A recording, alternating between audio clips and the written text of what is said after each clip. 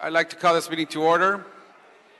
If you want to continue your conversations, if you could please have them on in the hallway or keep your voices way low. There's a lot of echo in this room, and it's very difficult to hear the proceedings. At this time, I want to welcome, I'm Councilmember Jose Weezer, Chair of the Planning, Land Use and Management Committee.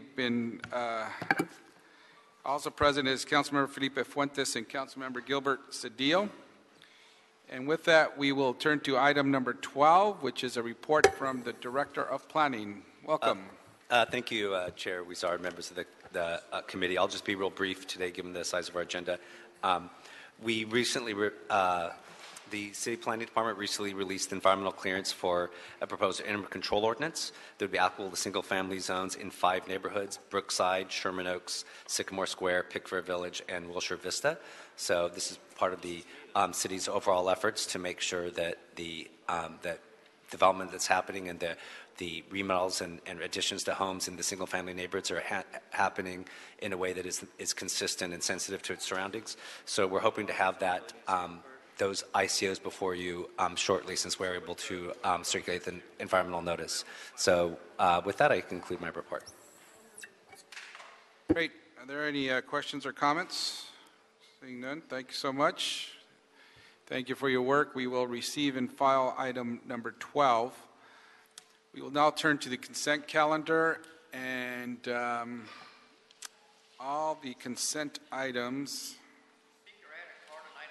All the consent items have cards, 8, 9, 10. So we have no consent items, and we'll go through them relatively quickly.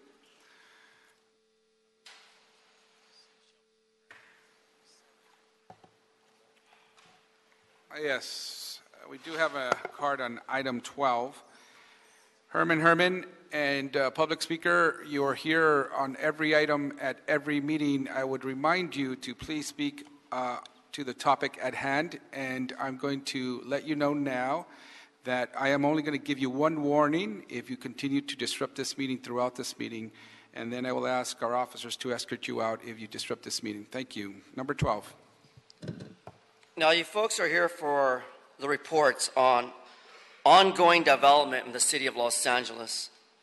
And we say and we question, how was any one of these planning commissioners able to win support to develop in our communities with our consent?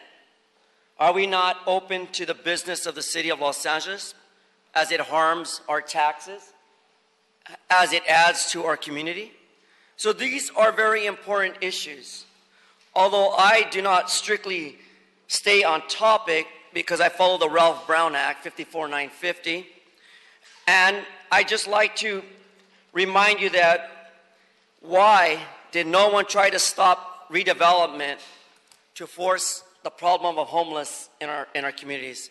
It's a question they must address. It's a question they must do something about the harm they brought upon the homeless population. There are over 7,000 homeless people from USC to here within a 5-mile radius. Pretty pathetic. Thank you.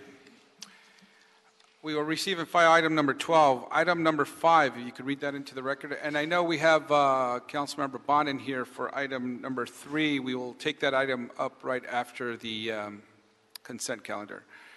Item number 5, you read that in the record, please. 5, Councilman, this is a Planning Commission recommended zone change ordinance for a property located in CD4. It's for a new 4-story hotel. Thank you. Herman? What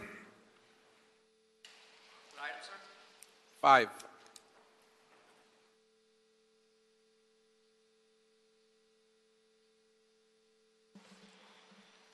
The Quality Act findings report dealing with CD4, another poverty pimp, for the demolition of an existing surface parking lot.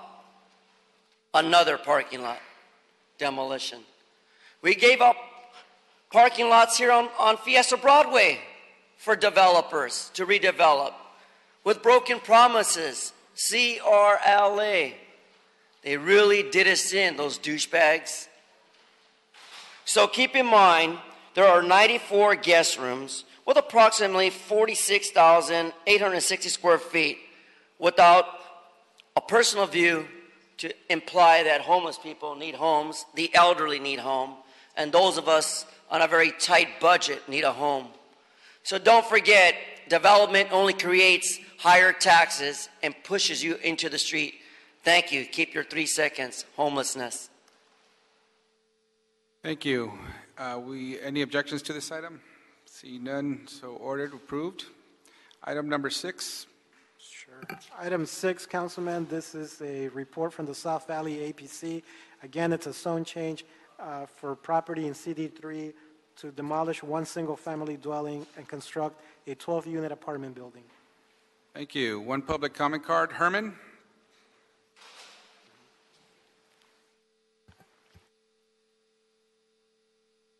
Yeah, here's another issue, folks. NWA style. We're looking at a real quality act, or I find it as the findings say, quality of life under CEQA. But the offensive approach of this is to destroy existing family dwellings in our residential communities. Where does it put all of you? Those of you who are elderly, where does it put any of you who are real taxpayers that own a home? Home ownership. Eventually, you'll be out on the street. Because if you're blind to any personal view of what's happening around Los Angeles, take a look at every freeway exit. Homelessness. Thank you, Governor Brown. Jerry. Thank you. Any objections to item number 6? Seeing none, so ordered as approved. Item number 8. Sure. Item 8, Councilman, this is a report from the City Planning Commission recommending adoption of the Toluca Lake Community Design regulations. Thank you. One public comment card. Herman?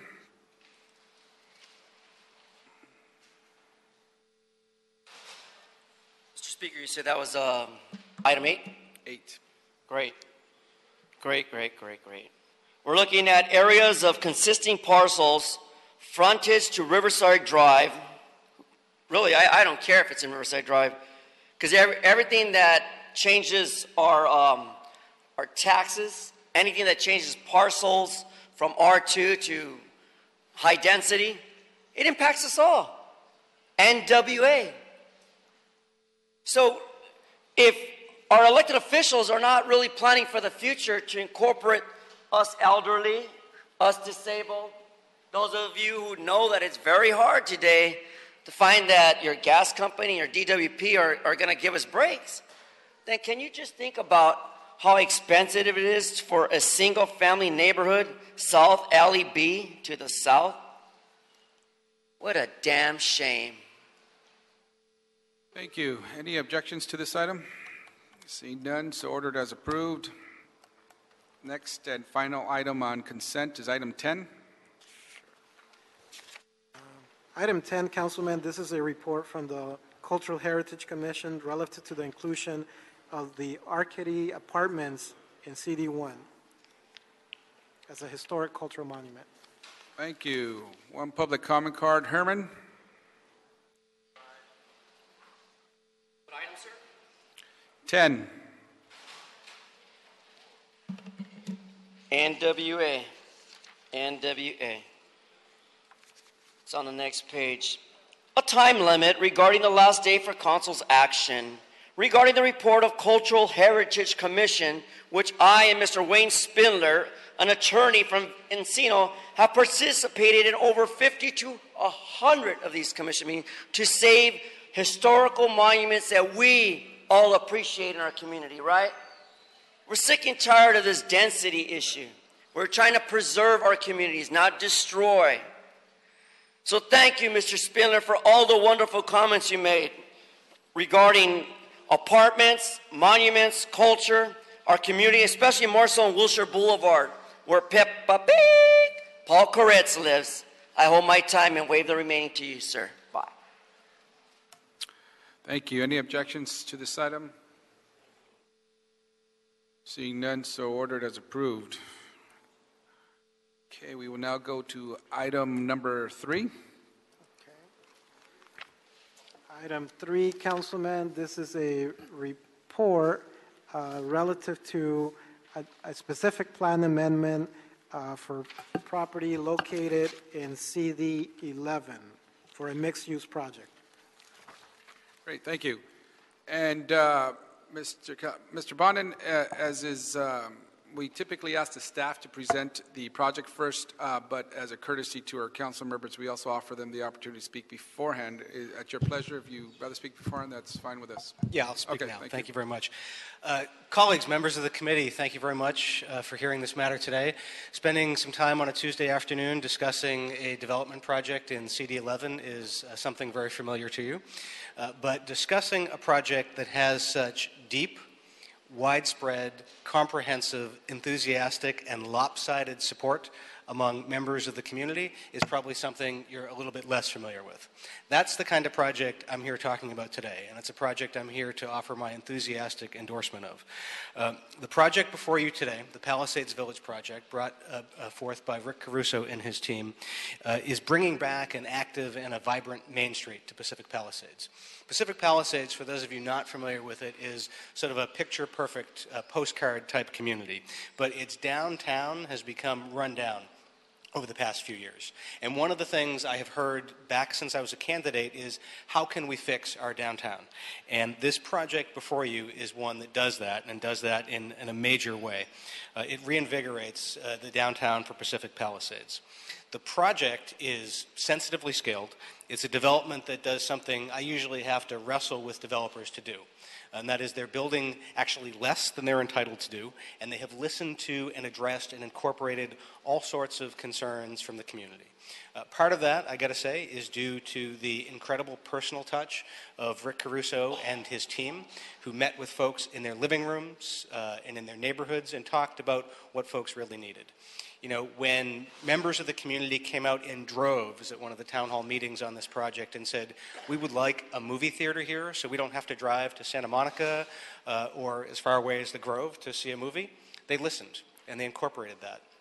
When the young kids in the community said, we would love an ice cream store here in Palisades Village, they listened. And there's going to be an ice cream store there.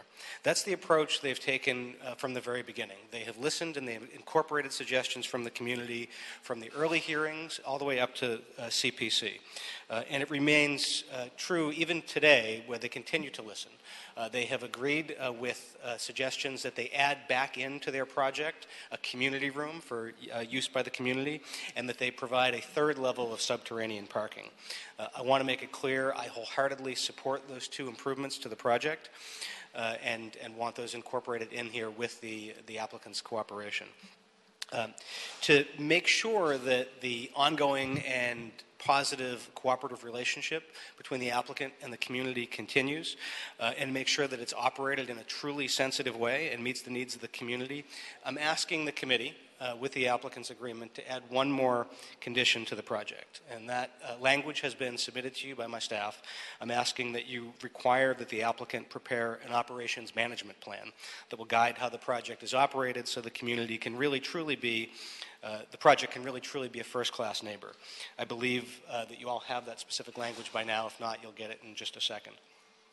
I should also note that while I have never in all my years in city government seen a project in my district that has had support this lopsided and this widespread in a community, support is not 100% unanimous. There are a few folks who have some concerns, and those mostly focus on whether or not Swarthmore should be a one-way street or a two-way street. I support the applicant's request to turn it into a one-way street. I think it's much better for the community. I think it's safer for pedestrians, for cyclists, and it'll create more on-street parking.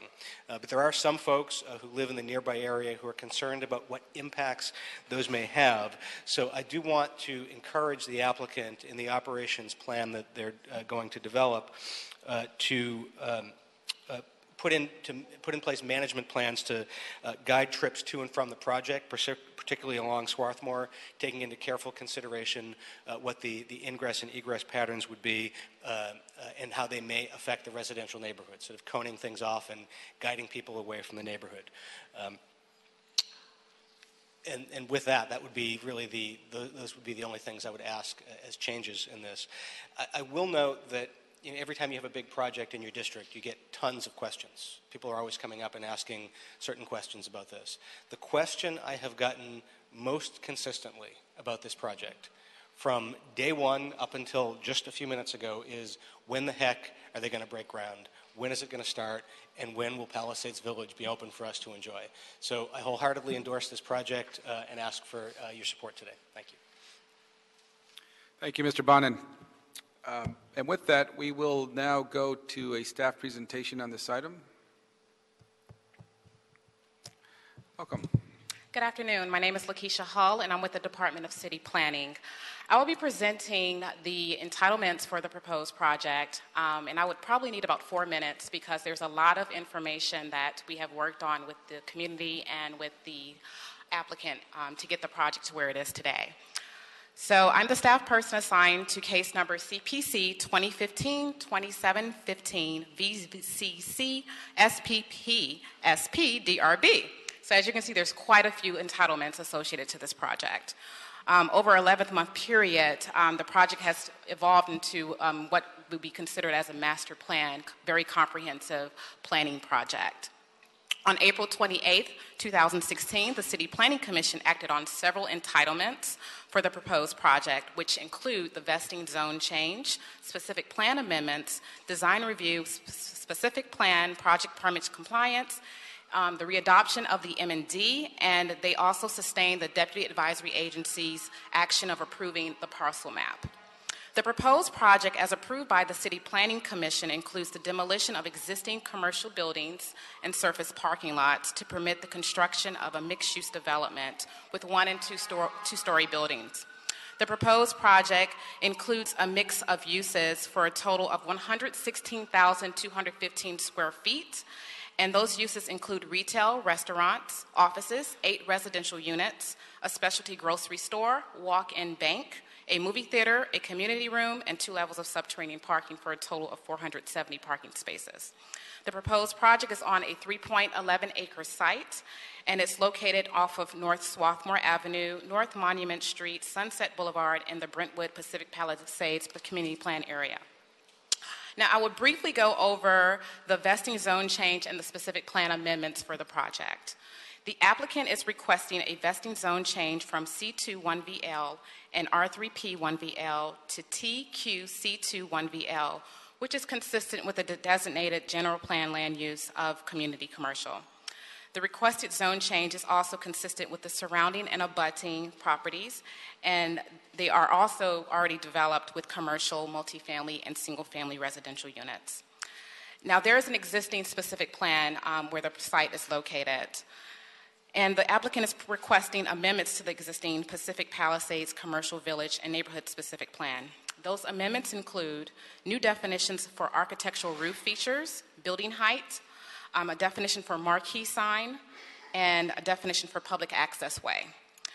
The other amendment is to create a new commercial village sub-area, which will include specific sign regulations or a master sign program, alcohol use conditions, and streetscape designs for streets that are abutting or traversing through the project.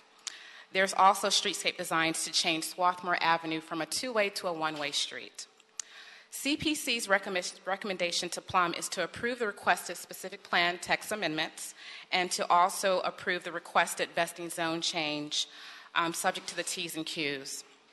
In closing, you should have received with your packet an M&D addendum and supplemental findings to the case file as presented by Planning to address minor changes that the applicant will be presenting to Plum today.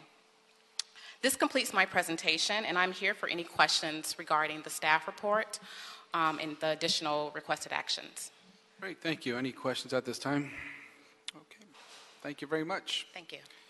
We will now turn to public comment, and the first speaker card is from the applicant, Rick Caruso. Welcome, Mr. Caruso, and applicants have 5 minutes. All other public speakers have 1 minute, so you could wish to use those 5 minutes if you wish. Thank you. Thank you very much. I will be brief. Members of council, thank you for your time. This project is a very important project to me for a whole host of reasons, one of which is that I live down the street in Brentwood So I have approached this project with great humility and deference to the community, which we do with everyone, but it's also a project that I look forward to enjoying. Having a street is something wonderful and special. As you all know, great streets are near and dear to my heart. The opportunity to improve Swarthmore is an exciting opportunity. Unfortunately, the existing street is sad and doesn't reflect the Palisades community. It's been neglected for years, has also had contamination issues, which we have cleaned, and we look forward to bringing new life to the community. We have listened to the community. The community is smart. They know what they want. They want a sustainable project, a project that is environmentally responsible. They want it safe for their families, pedestrian friendly. They'd like to have new restaurants, a grocer, a neighborhood theater, outdoor park, etc. And we plan on giving them all of that. Their theater that they want, we're bringing back the Old Bay Theater that operated some 50 years ago. And we're excited to bring back a local community theater, a theater where people will be able to walk to see a movie, grab dinner, and then walk home. The original theater was designed by Charles Lee. We have found the original drawings, and we look forward to bringing that back to life. The park area is going to be the heartbeat of this project, open to the community. We're taking out an unsightly asphalt surface parking lot and turning it into a beautiful park area with restaurants overlooking it. We have a few residential units, which we're excited about, that people have an opportunity to live here. And it's also important to note that this project complies with all the city plans, including the 16 policies of the community plan, all parking requirements. In fact, over park now that we're adding an additional level of parking. The square footage, as the councilman said, is half of what we're allowed. There are no traffic impacts, significant traffic impacts on the project. The goal is to be LEED compliant, rooftop solar panels, electric vehicle stations configured for 100 stalls, bike facilities, a bike share program, recycle demolition. And on top of it, we have followed all the recommendations given to us over meetings with well over a few thousand of the local residents. We are increasing the landscaping. We removed second floors adjacent to single-family homes. We've internalized all the loading and the service, reduced the building heights. We've designed the intersections to be more pedestrian-friendly. We've worked with the Pride community to incorporate the sidewalk titles. We've reconfigured the compartments, added the community room, and on and on and on. And because of that, we're proud of the broad support that we have. So I think there's some technical points that I am required to ask of you. Is that true? Okay. Let me get those.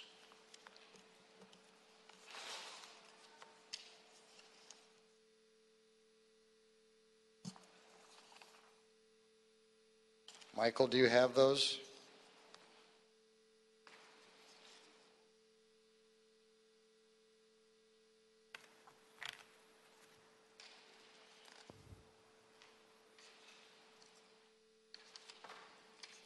I've got them.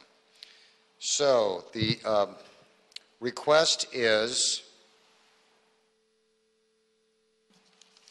that following the City Planning Commission hearing in April, we made improvements to the project plans based on community feedback that we have submitted for your consideration.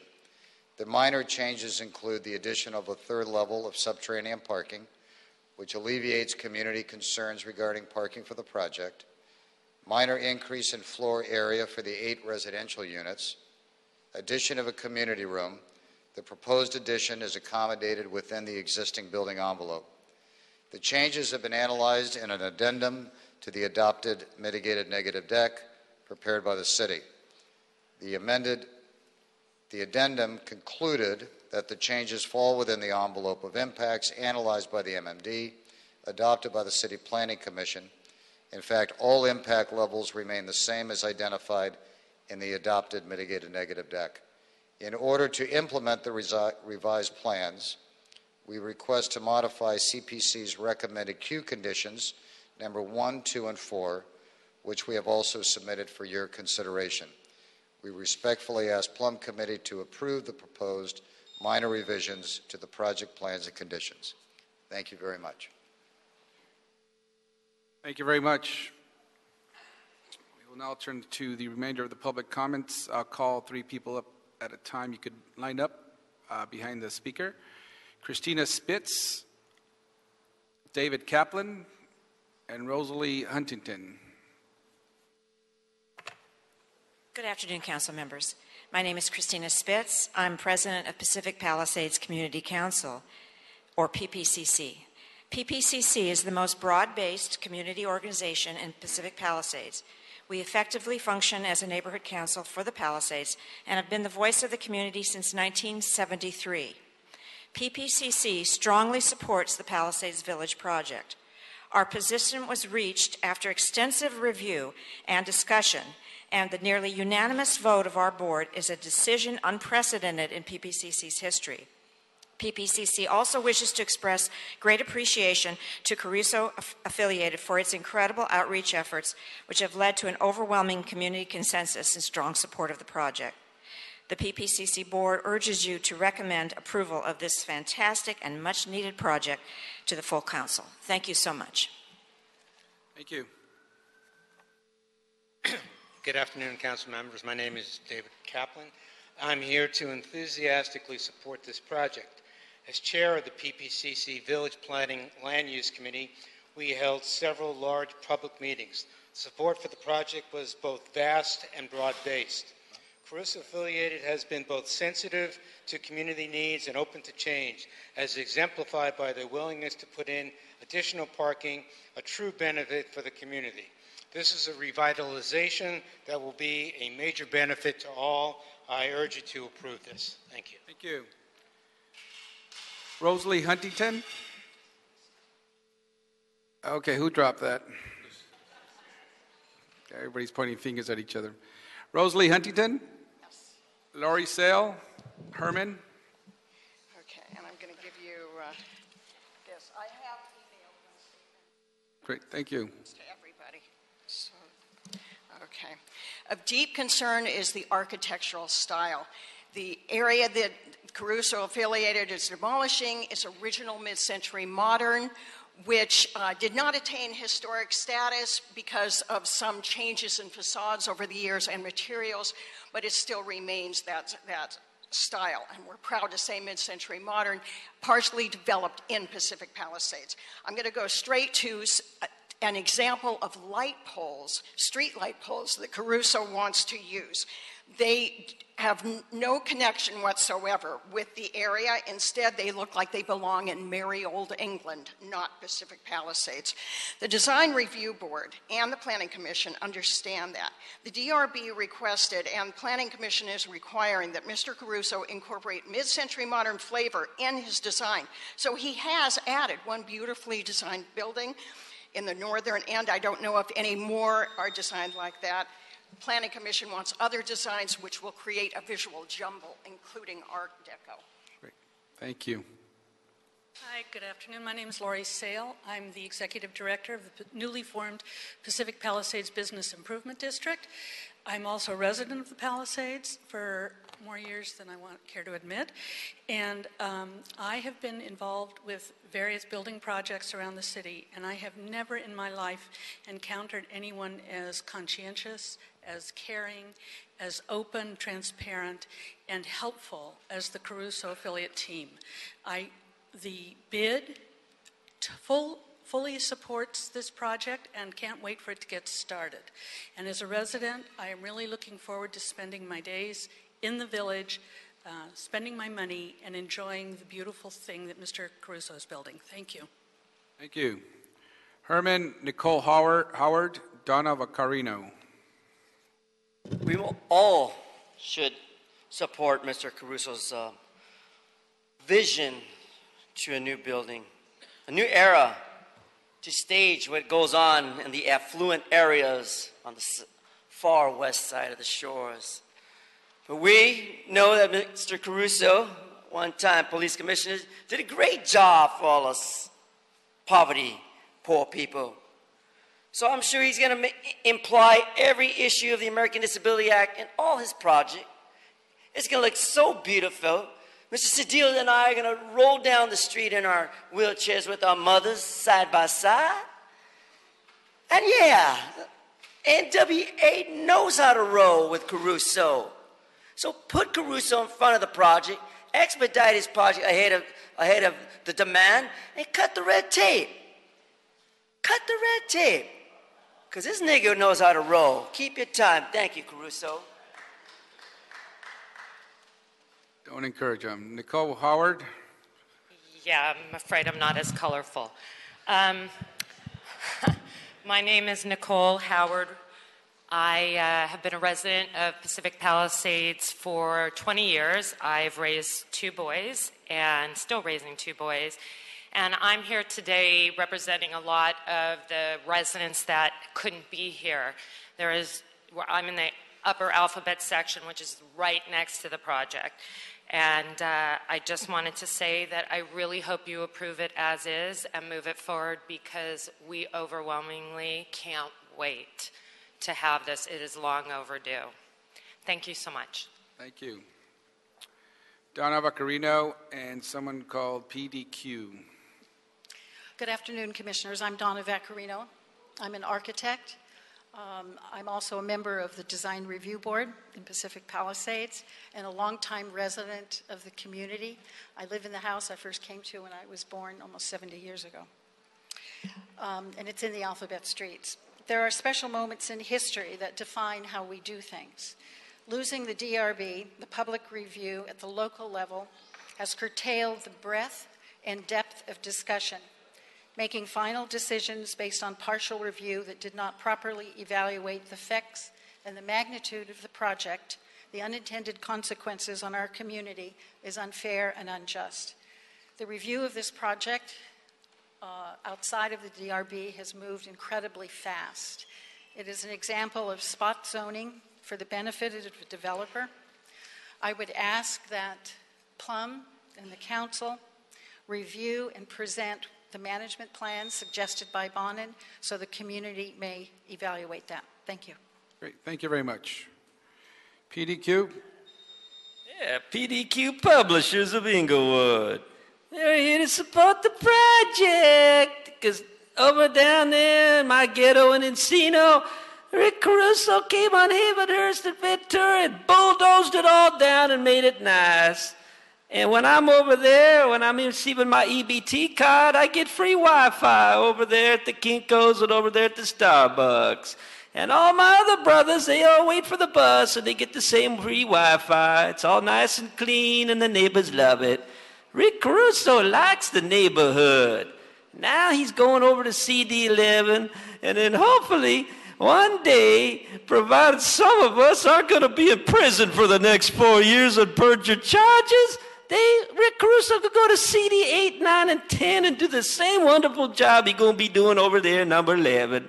So support all of us, every one of us down and up in all classes, and support the project. Thank you. Thank you. So any questions or comments? If I could, thank you. There's been a motion to approve, and we'll second that. I assume you're moving it, Mr. Cedillo, with the amendment, by CD 13 and the technical amendments as CD proposed. I'm sorry, 11. It says number 13 up here. By CD 11 and the technical amendments as proposed by the applicant. On the technical amendments, Planning Department, have you reviewed these, and would you concur with these? Yes, we reviewed the technical amendments by CD11 and also by the applicant. And you're okay with them? Yes. Yes. Okay. How about CD11, the technical amendments? You had a chance to review them, the ones that were verbally presented by the applicant? Yes, we have reviewed those, and we also concur with them. Okay, good. All right. So with that, yes. In addition, Councilman, you need to request the city attorney to prepare the specific plan amendment ordinance. Okay, we'll move to approve with the amendments, the technical amendments made by the applicant, and the one amendment on the operations and management plan as proposed by CD11, and request the city attorney to prepare the specific plan ordinance. Yes, sir. Okay. Mr. Chair. Yes. The amendments by the applicant, those are different than the amendments by CD11. Yes. Are those amendments affecting the queue conditions? The proposed by the applicants, I believe they affect the queue They conditions. affected Qs 1, 2, and 4. That would require a new zone change ordinance. So we would request a drafting of a zone change ordinance by the... Planning. By planning, Yes. not the city attorney. Okay, by planning. Okay, thank you. Thank you for that. Any other discussion on this? Any objections to this item? Seeing none, so ordered. Thank you very much. Thank you. Congratulations. It seems like it's a wonderful project. Thank you very much. Okay. We could now turn to item number 11, please. Item 11, Councilman, is a Cultural Heritage Commission recommendation to include an apartment building located in CD 14 as a historic cultural monument.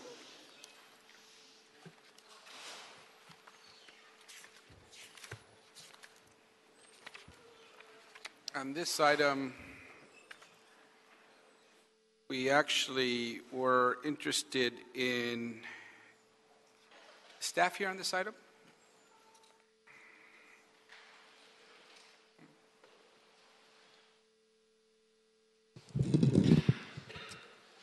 Yes. Just a brief procedural overview of this project, please, if you have that with you.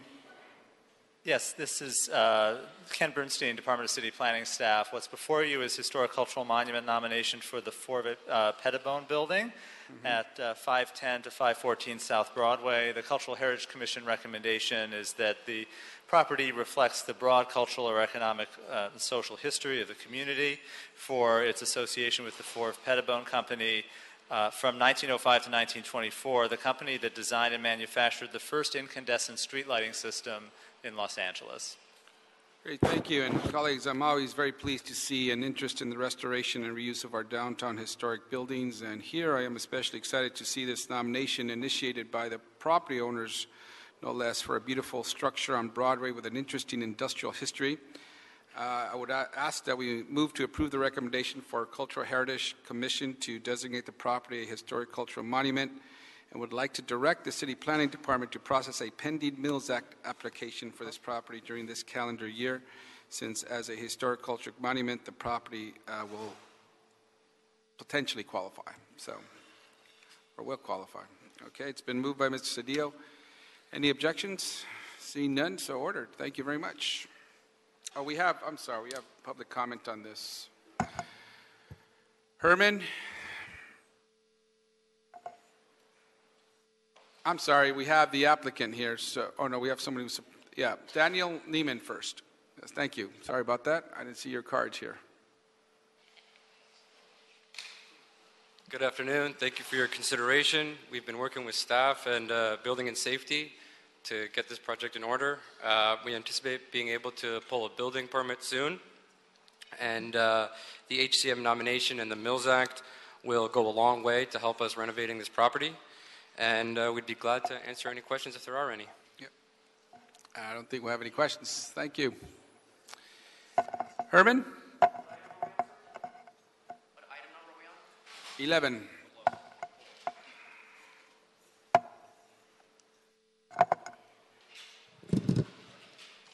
Well, as you see, another monument building located at 5110, 5514 South Broadway in the Historic Cultural Monument area. Shame on you, Mr. Weezar. Shame on you. You still have not complied with Wolves versus Los Angeles in regards to making the area more successful for those who are disabled, for ramps and curb cuts. Along the Fish Corridor area there, where you have an illegal ramp for pedestrians to sit on the sidewalk or the curb side. But the issue here today has to do with the bum who has allowed such a report from the Cultural Heritage Commission relative to the inclusion of Pettibone Building. Pettibone, Boner Building, it doesn't matter. We need housing for the homeless. Fight the war, the crisis on homeless. Fight the war, the crisis on homeless. PDQ. Yeah, well, I don't really know much about the history, but I would want to tell you that I think that it's very important to take and do the other thing necessary to get those permits approved on them old houses. Used to be, back 100 years ago, it was all unicultural. A bunch of white folk all living there and building them big houses, 3,000, 4,000, 5,000 square foot homes back there in the day. But today, it costs of housing so much, most of us, we just gonna settle for a little box. So it's good to know that you're gonna be approving all them other projects there to be taking the old history houses and be putting them up there. So while most of us folks are on our ABT cards and unemployed and out of prison, that we can go down there and watch all them beautiful white houses where all them white folk used to live there. That'd be real nice. So I thoroughly think that I support this project. Thank you so much. Thank you, sir. Any questions or comments on this? We've moved to approve. So ordered. Thank you. Item number 1. Item 1, Councilman, this is a communication from the mayor relative to the appointment of Mona Sutton to the Harbor Area Planning Commission. Okay. Thank you. Welcome, Ms. Sutton. Are you here? Ms. Sutton. Welcome. If you could come up to the mic. Thank you so much for agreeing to serve or being nominated to serve on the Harbor Area Planning Commission. We see from your resume that you're very active and involved in the community, and we all certainly appreciate that. And if you could just share anything you would like with the committee and your interest in serving on this commission. Thank you. I'm really pleased to be here and very pleased to be standing in front of you as a nominee and an appointee to the Harbor Area Planning Commission. I've lived in the San Pedro area, in the Harbor area, for a little over 25 years, and I think my biggest interest in being on the board is that as I've watched from a stakeholder point of view as well as a small business owner point of view, I own a local eatery that I've built from a little tiny cafe to being a brick and mortar restaurant where people come from all over to eat. But from somebody that's not a born and raised person for 5 generations from that area, I've been privy to, as an outsider and somebody that travels greatly all over, I've been really lucky in my life to see port areas from all over the world from a perspective of small ones to large ones, industrialized ones, and underdeveloped ones. And for me, I've had a tremendous desire to see thoughtful development. And certainly we now have our ports of call development in place and signed.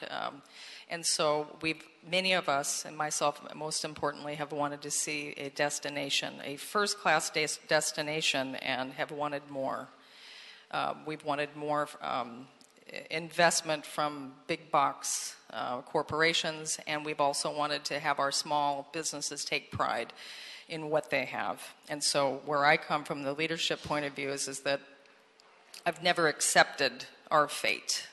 And I've worked very diligently, as you see my resume, perhaps there in front of you. I've worked really diligently for quality of life issues, partnering with LAPD at the Harbor Division, being their chair of Community Police Advisory Board, and their spokesperson for the greater harbor area of Harbor City, Wilmington, as well as San Pedro. So, and I also come from a design background, and I was appointed by Mayor Garcetti for the Great Streets Project, the first one that's named in the harbor area, and I'm currently also going to be serving on the phase 1, 2, and 3 for the next phases of development and conceptual planning.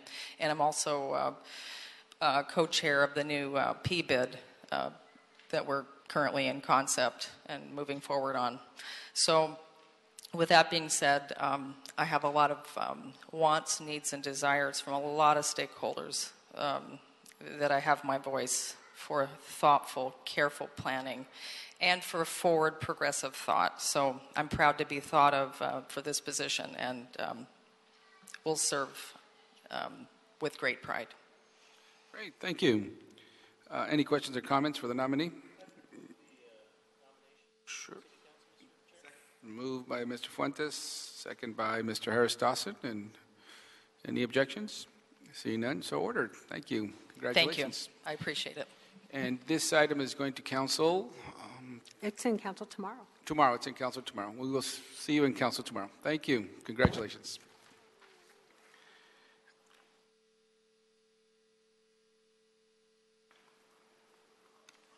Yes, we forgot public comment. We did. W.S. Spindler on item number 1. Oh, no. If No, I you could mean reconsider PDQ. that item, please, in taking public comment. Yeah, PDQ Publishers of Inglewood. Yes, I think it's real nice that you allow business owners to commingle their funding with your city funding to get more stuff built. And I think that's the Chicago model. We don't want the New York City model. We want more of the Chicago model. And the Chicago model is pay to play 24/7 a day. Mr. Spindler, this is on item number 1, Right. appointment to the But that Harbor Area right, Planning yeah, Commission. that You could she- stay on topic, please. You got a person that owns a business and they want to be on a planning commission. And that's why I'm saying you got to have a minimum net value and net worth of about $100 million combined in your business district. And she just in the goddamn business, and now she going to be on the panel to move some city money over to her side of the block. Now, what is wrong with that? In L.A., that's not illegal. That is encouraged. I am a supporter of corruption and vote yes on this. PDQ. Whoa, so interesting. Well, I was today at the 1 o'clock meeting under Innovation Grants and Technology Commerce because it dealt with the San Pedro area, a development only worth $85 to $100 million. And what about the $52 million for public right-of-way? NWA, my friends, that's where I live. Little Negro boy like me from Boyle Heights, growing up with all my family and friends. Got my ass kicked out into the street. So what can I be a part of this technology agency? I wasn't there when Miss, what's the lady's name that just stepped up right now who got that nice promotion? Isn't that sweet? Double dipping in government business. But we folks don't play that kind of BS games because I don't want to use profanity because some people get their feelings hurt when I use the outreach of selective choice of words here. But once again, I go beyond the line of that discretion because I follow the law. Okay, thank you. We reconsidered item number 1 to take in public comment. The action stands.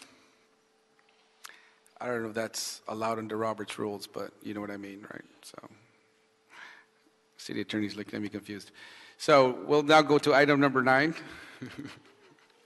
Sure. Procedurally that was okay, right? The city attorney just taking in public comment. We forgot it. Do we have to reconsider? Well, you just were correcting that you meant to do that first. Okay. Thank you very much. So, item number 9. Item 9, Councilman, this is a planning commission recommended project. It includes various entitlements, zone change, conditional use, zoning administrator determination, and a variance. It's to demolish part of the commercial space and to rehab the remaining commercial space. This is located in CD7. And it has 2 associated appeals. Okay, staff here on this item, please. Good afternoon, committee members. Oliver Neprin with the Department of City Planning. So the case that you have before you today is a redevelopment of a existing shopping center with a about 30,000 square foot addition to that shopping center. Included in the project was a general plan amendment, a zone change, conditional use for hours of operation, conditional use for the sale of alcohol, 3 variance requests for off-street parking, for signage, and for loading access from an alley. And that was all, the entitlement request. This went to commission, our city planning commission, for approval and was unanimously approved. And subsequently, there were 2 appeals filed on the approval. Those appeals were related to the conditional use approvals and the zone variance approvals. In the Commission's action and in staff's recommendation to Commission, we found that the conditional uses were appropriate for the site given the conditions that we were imposing and that those conditions that the Commission had agreed to. As it relates to the zone variance specifically, one of the requests was to allow for the project to not take access from an alley. One of the appeal points was that the project was now requiring access from the alley, when in fact the zone variance request was specifically to allow for access to come from the street and not from the alley. So with that, staff would recommend that you deny the appeals and you grant the project as approved by City Planning Commission. Great, thank you very much. Mr. Fuentes, want to we'll go to public comment, then you could, okay. There's 2 appeals. Great, thank you. So the appellants, Dean Anderson.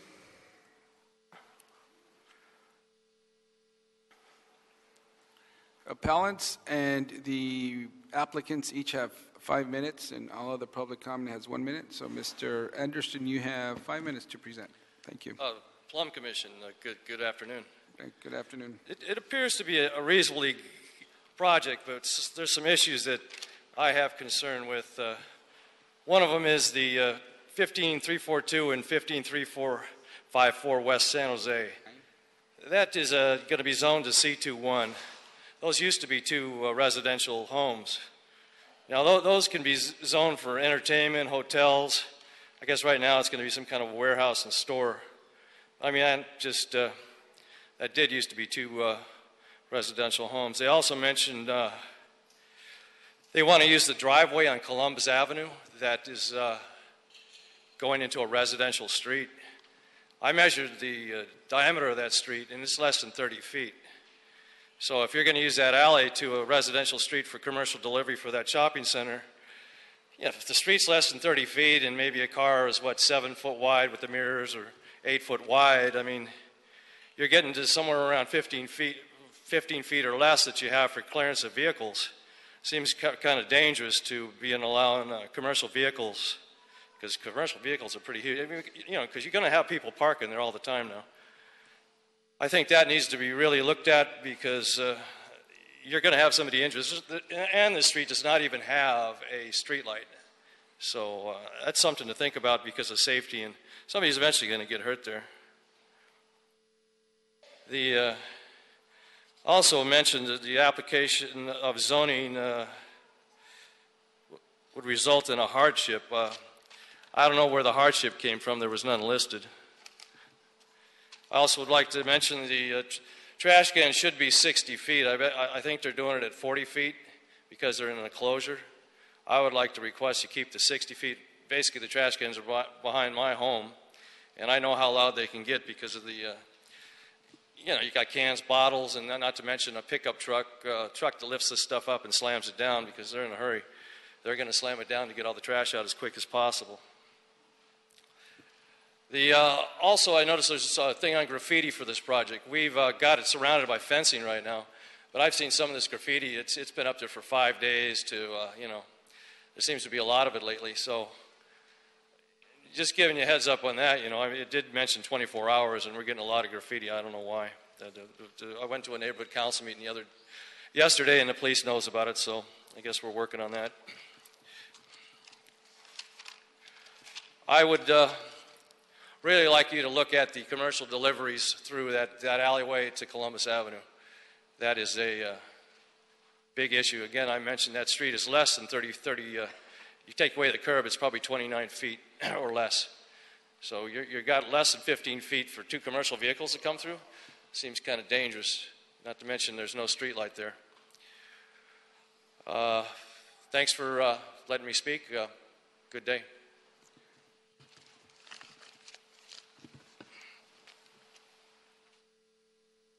Kendra Casper is listed as a representative. Is that? Councilman, there's another appellant. Oh, there's another appellant. I'm sorry. Yes. I don't have your card, man. What's your name? It's Linda Romney, And I'd like to give the board, as has already been given in writing, violation of the Browns Act. Specifically, the agenda speaks to part appeal, and in fact, it was an entire appeal. Personally, filed the timely appeal on April 25th. Hermie Augustin, under coercion, refused to accept the entire appeal and required for filing that it be changed, and he changed the original. Thereafter, on May 9th, his boss, Senior City Planner Ralph Avila, in front of us, stated to Mr. Hermie Augustin, I've spoken to you before regarding this, and you're in error. They are allowed to do the entire, as they are allowed to comment on queue conditions in addition. And that's exactly what we were requiring to do. I hired an attorney. I have been deprived of due process because that brief could not be presented to you, although we were verbally notified that the applications would be changed to attire, and they were not. However, your senior city planner, Ralph Avila, had us in front of him change the file copy to state entire. This has been brought to your attention, as the fact is that the notice did not go out until May 13th. We were aware of it as of the 9th, as was the city. And therefore, you do not have the brief in front of you, and I cannot comment as to the actual issues. We wish to appeal the entire action. The brief, I've paid the attorneys, and it's ready to be presented. Therefore, I'm requesting a continuance. Thank you. Thank you. Can you do me a favor and fill out your card and give it to the city clerk for the record? We need that for our record since I didn't have one up here for you. Right, except I'm not waiving my rights. I'm just telling you of your violation of the Browns Act. I've not waived the rights, and I'm not commenting on the specifics. What I'm stating is the city made a mistake. They've never notified me if there is such a mistake from the entire to partial, and the agenda should have been corrected, and it has not. Therefore, I cannot comment. Thank you. Thank you. Okay, and so for our records, we're going to indicate that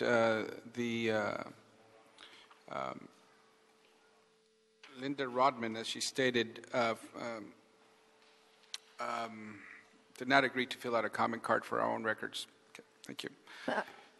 Mr. Huizar, I think the confusion stems from the legislative actions are not appealable. They just come up by operation of law pursuant to the charter and the code, but the quasi-judicial entitlements are appealable. Okay. So that's the difference. But anybody has the right to speak on the legislative matters today as well as the appeal. Gotcha. Okay, thank you. Kendra Casper, are you the representative for the property owners and applicant? I have a number of people listed here as property owners, so for purposes of our 5-minute allocation, Sure. I just need to know who I will... represent the applicant. Okay, Yes. great, thank you. Go ahead. Okay. Good afternoon, honorable council members. My name is Kendra Casper. I'm here representing the applicant of the project. In regards to the appeals, we submitted a response to the appeals last week for the record. So today I'm only going to speak about the vast community outreach we did for this project. We also wanted to thank Oliver and all the planners who did all their very, very hard work on this project, and we appreciate all their help. And we agree with everything that he said in his presentation today. We convened our neighborhood council outreach starting in 2011. We also surveyed close to 1,000 residents before we even made plans for the redevelopment of the project and listened to the community, their input in making this project what it is today. For example, they asked us to keep Millie's Restaurant, and we've kept that in the project for the community. There's a number of other things. That's just one example. The neighborhood council also issued a letter of support for the project. We canvassed Mission Hills, the entire neighborhood, 3 times. We did 5 weeks of outreach in January and February, and we had over 1,100 comment cards that, in response to supporting the project, that we submitted to the Planning Commission. So we have overwhelming support in the community. That's all I wanted to say today. Thank you very much. Thank you. Leticia Gaeta, Jolanta Hardini, Jose Gaeta.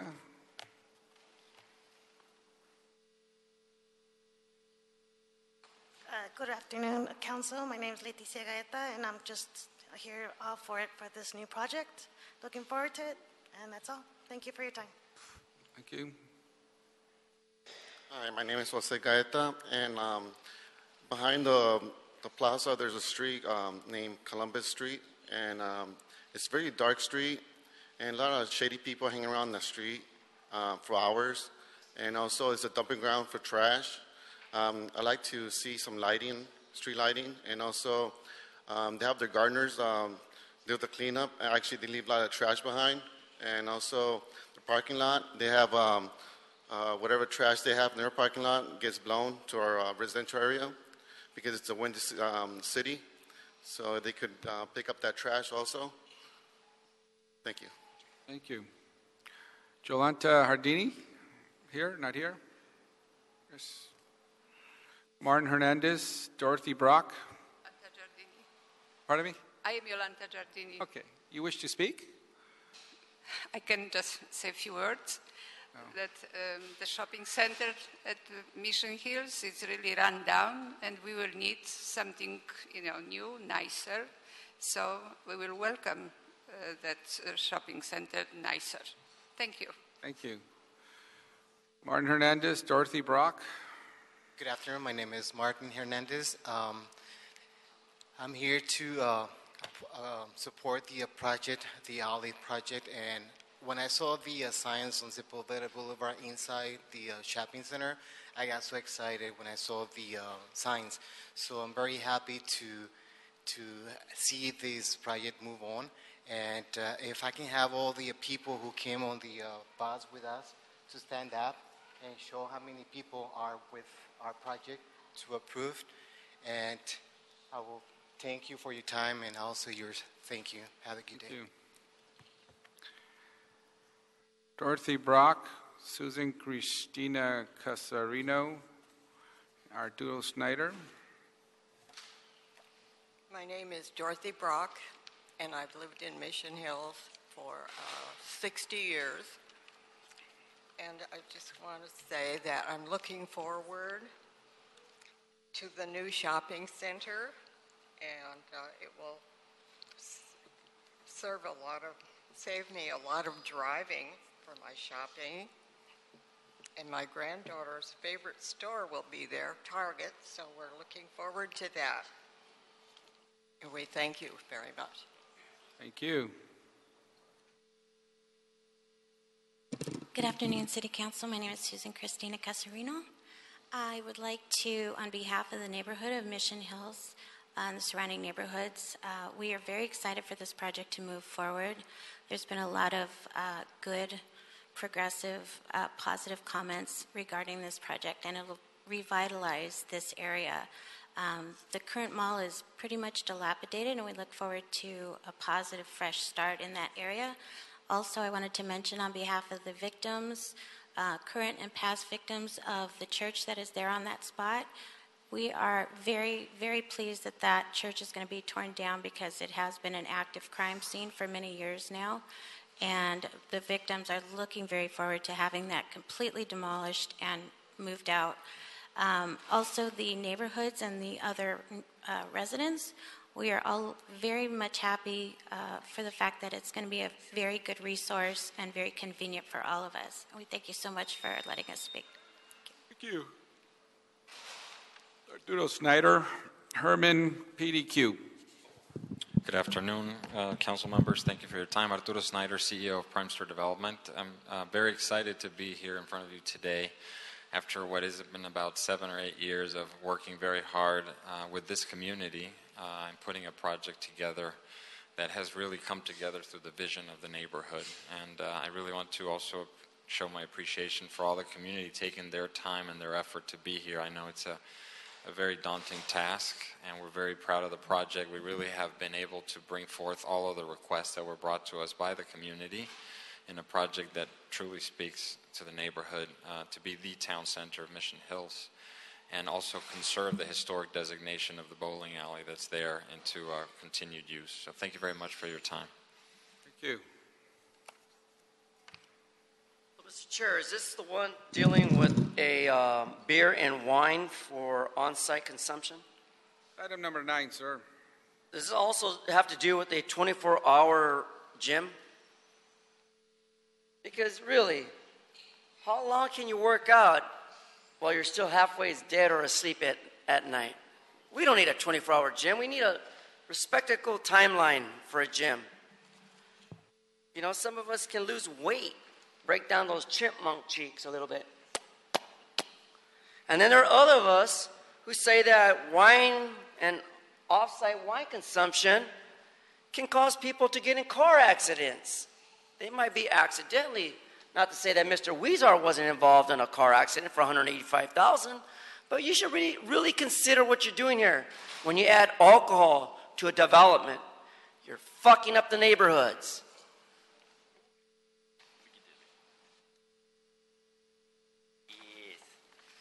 Yes, back again from PDQ Publishers of Inglewood. Yeah. We're going to permit the sale and dispensing of beer and wine for on-site consumption.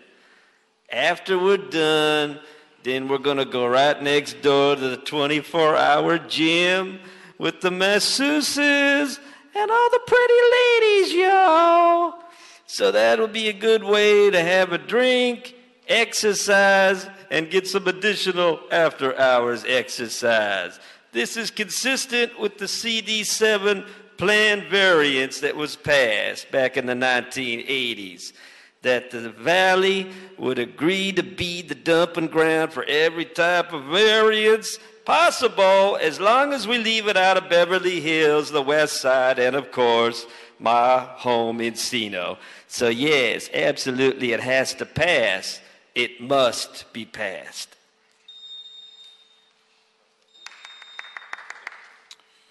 Mr. Fuentes, project in your district? Mr. Chair, I'd like to move approval of the Citywide Planning Commission's recommendations as presented and deny both appeals, please. Okay. If I could have a second. Second by Mr. Harris Dawson. Any other questions or comments? Seeing none, so ordered. Thank you. If we could move on to item number 4, please. Item 4, Councilman, this is a Planning Commission report. It's recommending amendments to the West Adams, Baldwin Hills, Lamar Park Community Plan, and also the associated land use entitlements, the zone change, the high district change, creation of a community plan, implementation overlay district, and amendments to the Crenshaw specific plan. Welcome. Good afternoon. My name is Connie Polini-Tipton. I'm a senior city planner with the Department of City Planning. And I am very pleased to present the West Adams, Baldwin Hills, Lamert Community Plan update today. There has been much discussion about community plans and the update program in recent months, and for that reason I'm very pleased to be presenting this third community plan. Last year we brought to this body the Sylmar and the Granada Hills community plans, and those were adopted. So this is our third plan in a decade to bring to you for your consideration. These updates are an important component of the city's monitoring and maintenance of its land use plans. All of these updates allow the plans to integrate the latest thinking in mobility, health, housing, and sustainability policies. One of the major objectives of the plan update has been to create a more user-friendly plan that not only documents a community's vision for the city's evolution, but also lays out an improved implementation tool for that plan. The West Adams Plan represents this updated approach to community plans with a new illustrated community plan text filled with illustrative photos and maps, policies, and directions for how the community should be improved and quality of life maintained. Along with the revised plan text, zoning has been updated and corrected for the West Adams Plan area. The existing Crenshaw specific plan has been updated, and a new community plan implementation overlay has been created, otherwise known as a CPIO.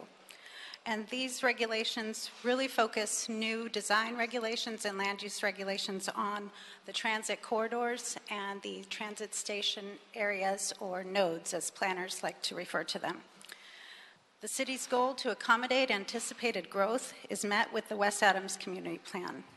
And the plan is also consistent with state and local policies aimed at improving mobility and air quality, moving toward greater sustainability and reducing greenhouse gas emissions with more integrated land use and mobility policies.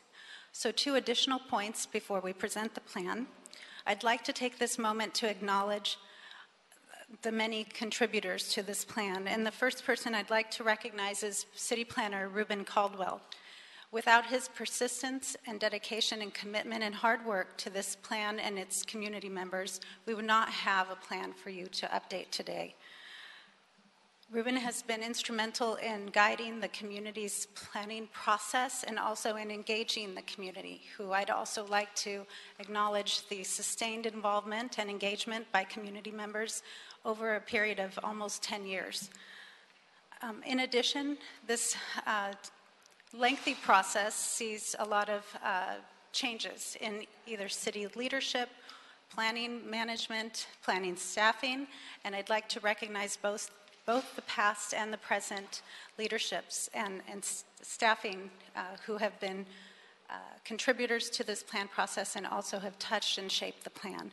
So we recognize those contributors as well as people who help us bring the plan to you for your consideration. So our systems and GIS and graphic staff who allow us to prepare these plans and these zone changes and resolutions for you.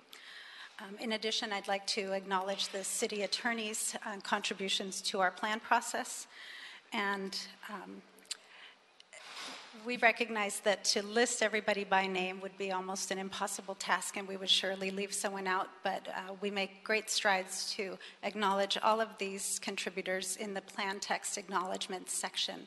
And we'd encourage you to take a look and see just how many people need to come together to make these plans happen.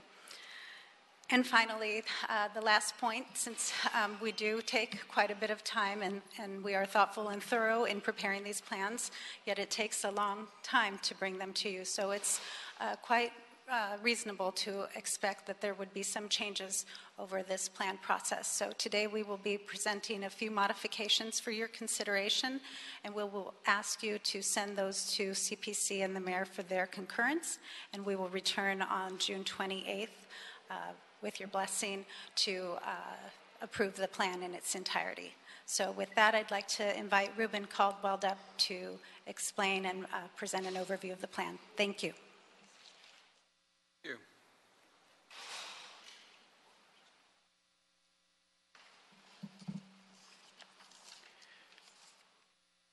Well, good afternoon, Council Committee members. My name is Ruben Caldwell with the Community Planning Bureau.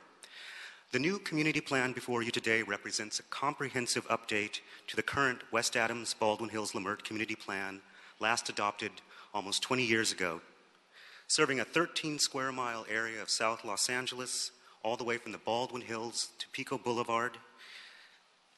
This community plan sets both a long-range vision for the area as well as the necessary tools to implement this vision upon adoption. As a quality of life plan, its fundamental goals and policies seek to revitalize the area's commercial and industrial corridors and seize the unparalleled opportunities afforded by not one, but 2 transit lines featuring a total of 10 stations to serve the area by 2019. Because West Adams encompasses some of the city's most historic neighborhoods, great care has been taken to ensure these changes occur in a manner that is respectful of historic development patterns. The primary outcome being to regenerate complete and sustainable neighborhoods where access to a variety of goods and services, quality jobs and resources are available within walking distance of homes. Through the Community Plan Implementation Overlay District Ordinance, or CPIO, and amendments to the Crenshaw Corridor Specific Plan, a hierarchy of pedestrian and transit oriented development regulations will be activated through adoption of the plan. The new CPIO district in particular, which features 7 distinct sub-areas, will regulate the protection of neighborhood scale, enhance the appearance and function of commercial corridors, facilitate compatible medium-intensity development at major intersection nodes, and repurpose industrial areas along rail lines to accommodate mixed use and specialized jobs-based TOD. These regulations, along with those of the amended specific plan, in general call for quality new development, better design, and a variety of uses accessible to all, and form the crux of this community plan update. Finally, as part of your motion today, we would like the committee to consider the following modifications, which will require referral back to the City Planning Commission and Mayor for their review and determination pursuant to the City Charter and Municipal Code. Once this process is complete, the entire item will be brought back to you for your consideration and final action. The first of these changes pertains to Sub-Area 670 of the Change Area Matrix, located at the northwest corner of Jefferson and La Cienega Boulevards, and often referred to as the Cumulus Project. This project was approved by the City Council on May 25, 2016, and therefore we would ask that you instruct the Planning Department to remove all proposed land use, zoning, and CPIO designations proposed for this site so that the community plan does not eliminate this recent entitlement. Now, the next 2 changes we are introducing on behalf of the Council offices. The first request is regarding Sub-Area 680 of the Change Area Matrix, also within the Jefferson La Cienega TOD and directly across La Cienega Boulevard from the Cumulus site.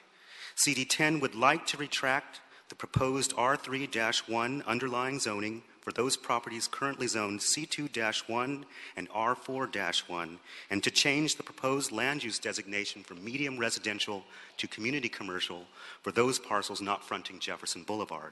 All properties would remain the CPIO, and the change in designation would ensure zoning consistency as required by state law. Now, the third request relates to Sub-Area D of the Crenshaw Corridor Specific Plan regarding Leimert Park. The request is to limit residential uses south of 43rd Street and not fronting Crenshaw Boulevard to live work only. Commercial and mixed-use projects would be allowed throughout the rest of the sub-area, which spans roughly from King Boulevard to Vernon Avenue. So other necessary changes include updating the land use map and edits to the text and figures of the community plan policy document, all in order to incorporate these noted modifications, as well as add clarifying language to several sections regarding the jurisdictional limits of the community plan and to address minor typographical errors and corrections. And lastly, I'd like to thank the many community residents, stakeholders, neighborhood council members, council offices, department and agency staff and representatives for their continued patience and support in developing and bringing this plan to completion. Thank you. Thank you. With that, we will go to public comment.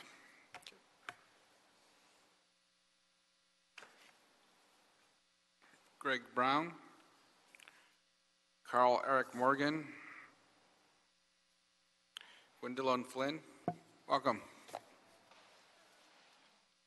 Good afternoon.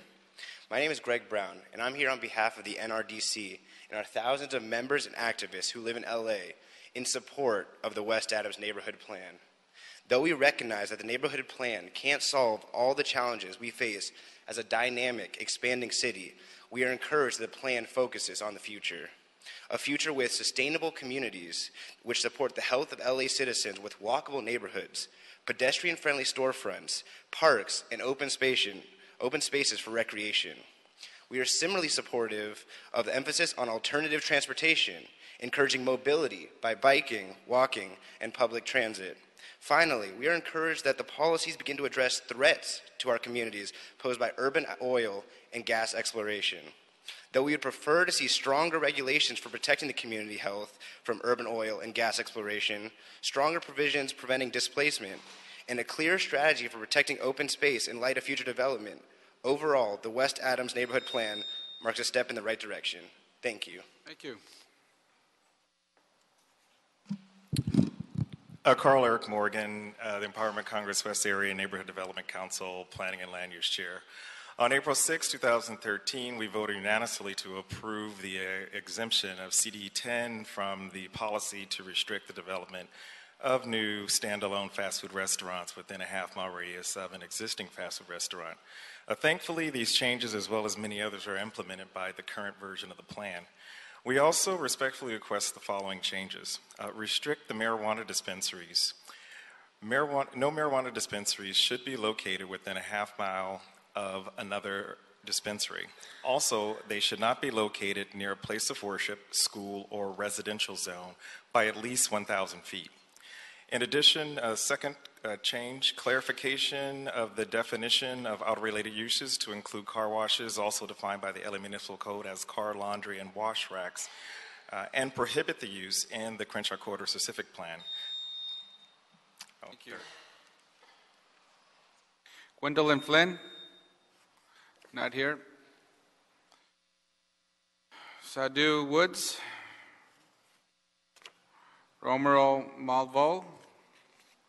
Damian Goodman?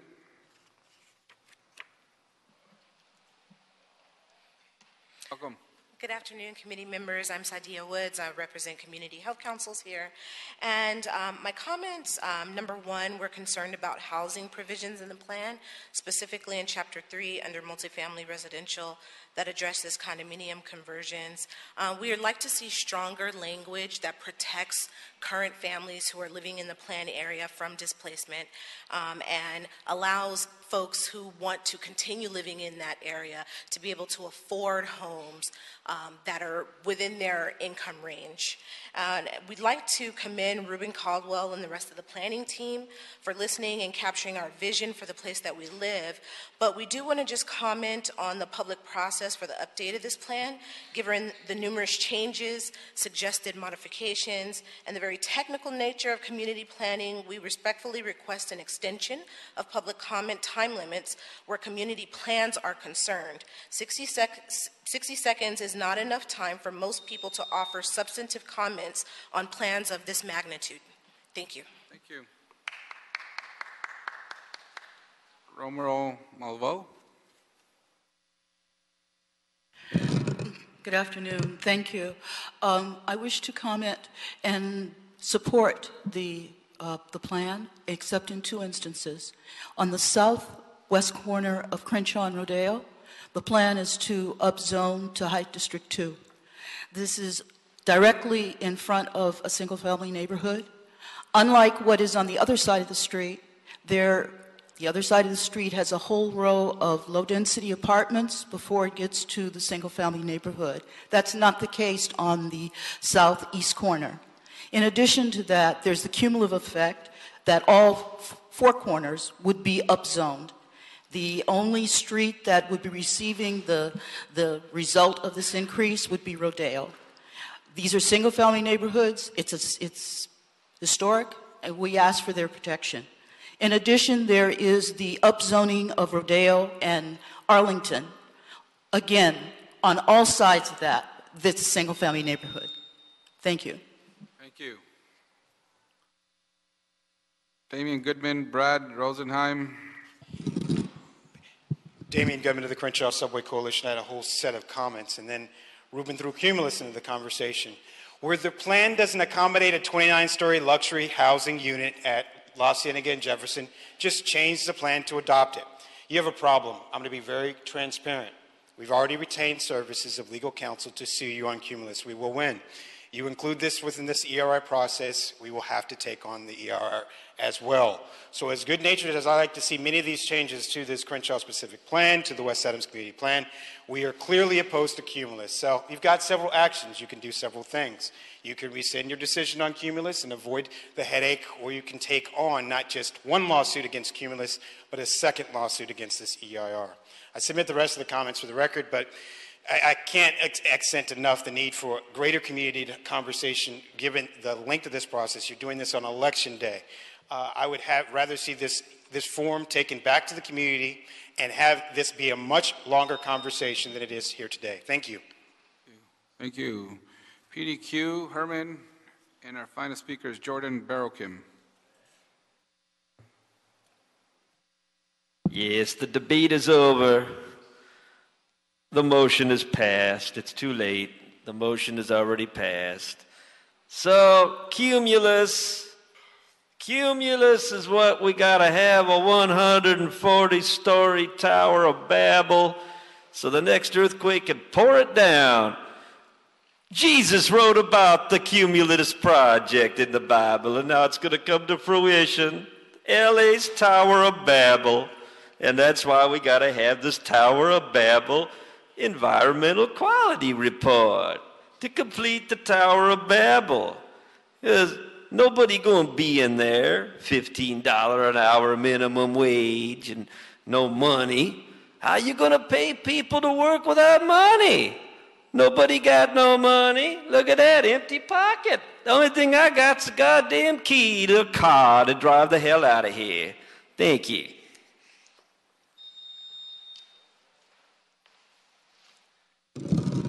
Gracious be. Another building not made for you and me. It's absolutely ridiculous when you find that Crenshaw Corridor specific plan doesn't relate to you or me, Mr. Dawson, because of the color we represent. Us poverty people know what it's like to live in poverty. Medicare. Back in my days, it was called welfare, brother. Welfare. And I just want to remind the world about Babel, that the land use amendments Mr. Herman, to the... can I'm you reading hold the this time, agenda. please? You've got to stay on the subject matter before us on the agenda. Thank you. Well, sir, I believe I was trying to engage in this conversation on this paragraph. You have this long paragraph. Plan framework to the West Adams, Baldwin Hills, Lemire Community Plan.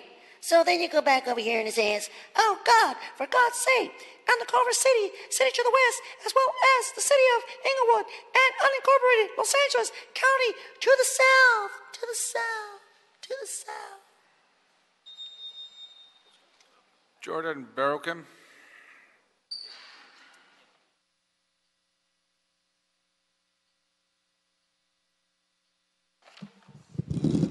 Good afternoon, committee members. Jordan Baruchim from Council President Weston's office.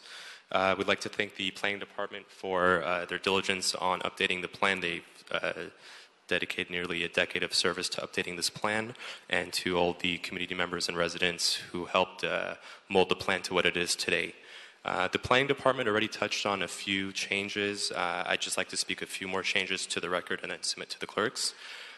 We'd like to instruct the Department of City Planning to merge the westerly portion of sub-area 1940, also denoted as a portion of sub-area A, into sub-area 1942, also denoted as sub-area F, to the proposed West Adams Plan CPIO Jefferson La Cienega TOD. Next, we'd like to ask that for the Crenshaw Corridor specific plan for sub-area D, that we ask that parking requirements remain the same for change of use projects, so long as building footprints are remaining the same. We'd also like to instruct the Department of City Planning, with the assistance of Council District 10 and South Robertson Neighborhood Council, to report back on incorporating changes to the West Adams Plan that would allow deeper commercial lots along South Robertson Boulevard, including giving proper setbacks, allowing developers to acquire and annex the R2-1 lots, including the alleyway that directly abuts the commercial corridor. We also like to instruct Department of City Planning, with the assistance of Council District 10 and South Robertson Neighborhood Council, to report back on rezoning National Boulevard between Venice and Robertson to shift towards mixed-use residential developments, completing the high-density residential currently under construction in Culver City.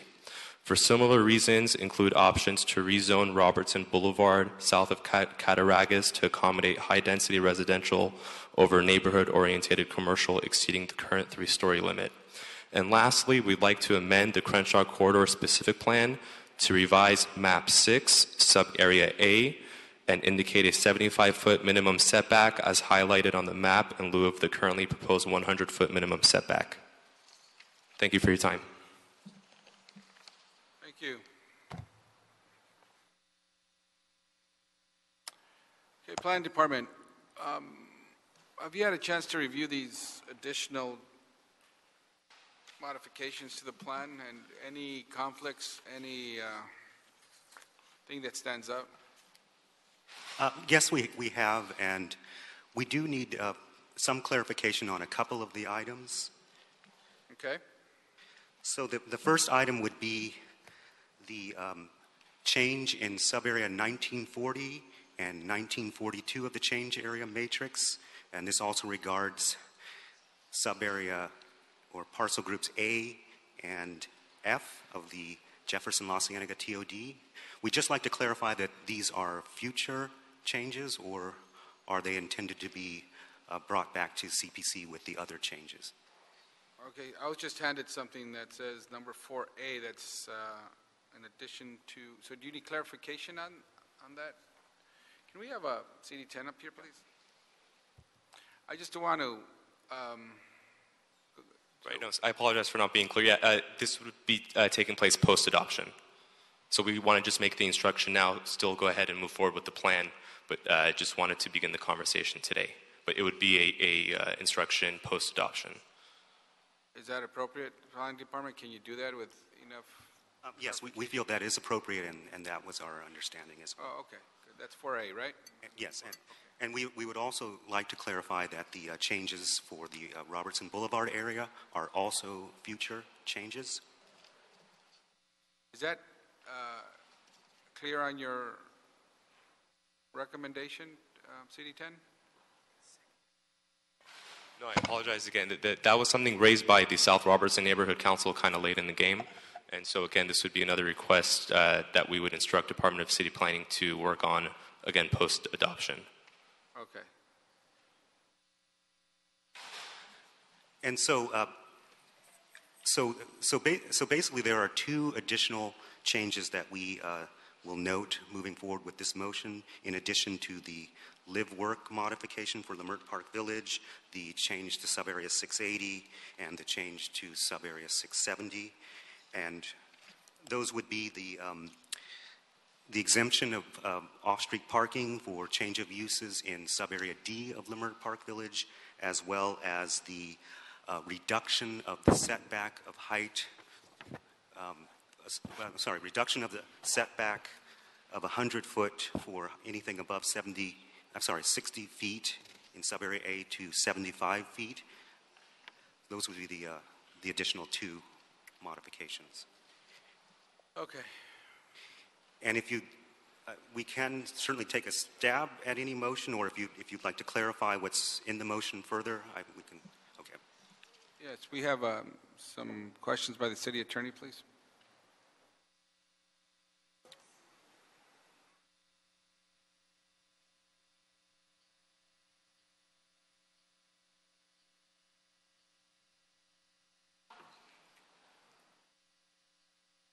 Terry Kaufman, Macias City Attorney's Office. So there's a motion that is to be introduced that discusses what you should be voting on, and you can have staff read that into the record.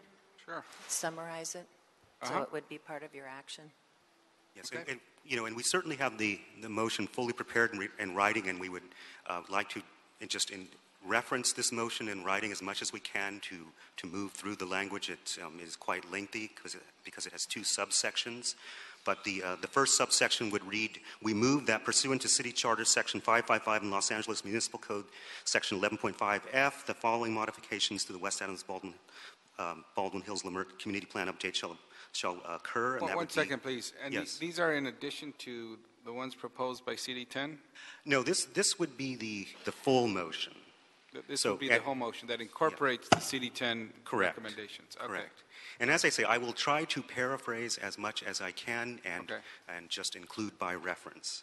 Okay. So for sub-area 670, change the proposed land use designation so that it's consistent with the resolution adopting the case for the Cumulus project.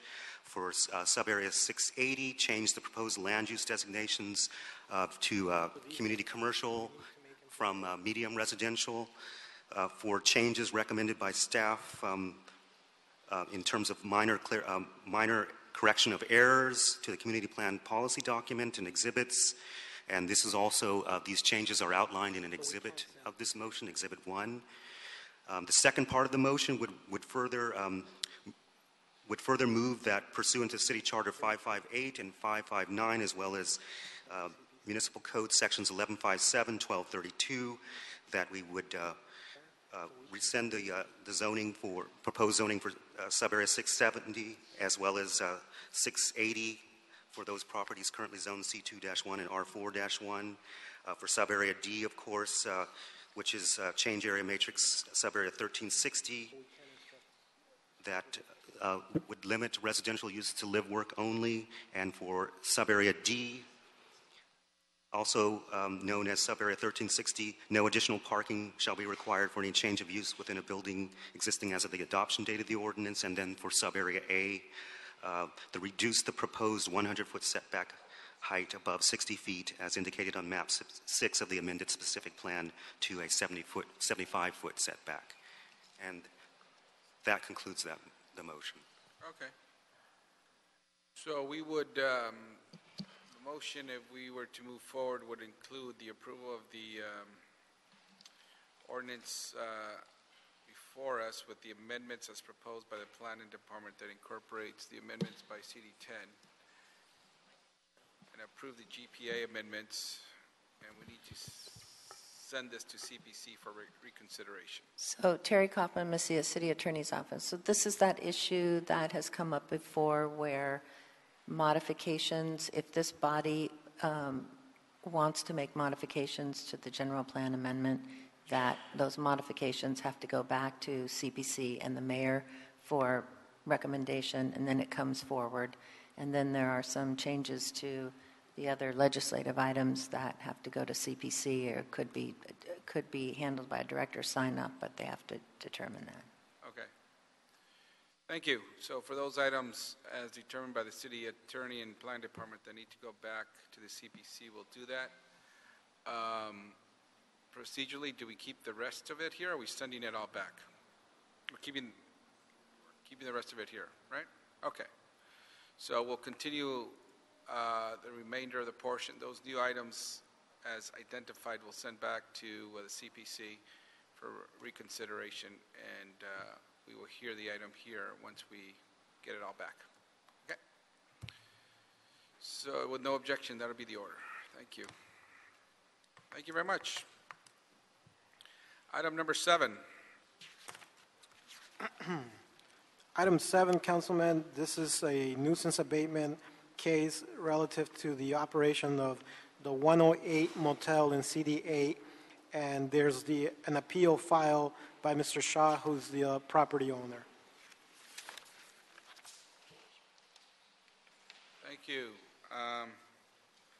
The appeal was filed by who, Mr. SHAA. I don't have a card for Mr. Shaw, who filed the appeal. Mr. Shaw, you here? Yes. Do you need to fill out a card? I just give the... There you go, sir. Finish your point. You want me to fill it right now? No, fill it out after.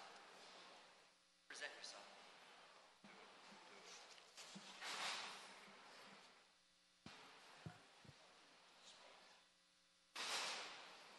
Okay, we're going to first hear from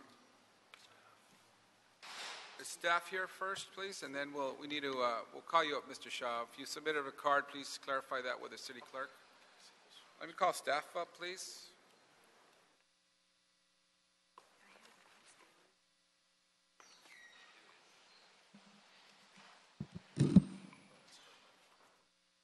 Good afternoon, committee.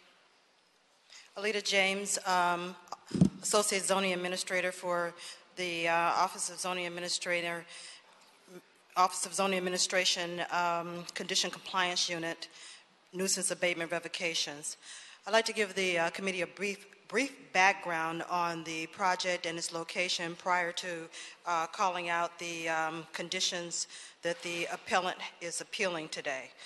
On February 2nd, 2015, the Planning Department opened a nuisance abatement revocation case for the business operation known as the 108 Motel, located at 10721 South Broadway in response to a community allegations and the LA Police Department call and arrest reports for a time period of April 17, 2011 to June 5, 2014, including documentation of criminal homicide, rape by force, prostitution, loitering for prostitution, keeping a disorderly house, assault with a deadly weapon, battery, kidnapping, burglary, robbery, theft, vandalism, and noise disturbance.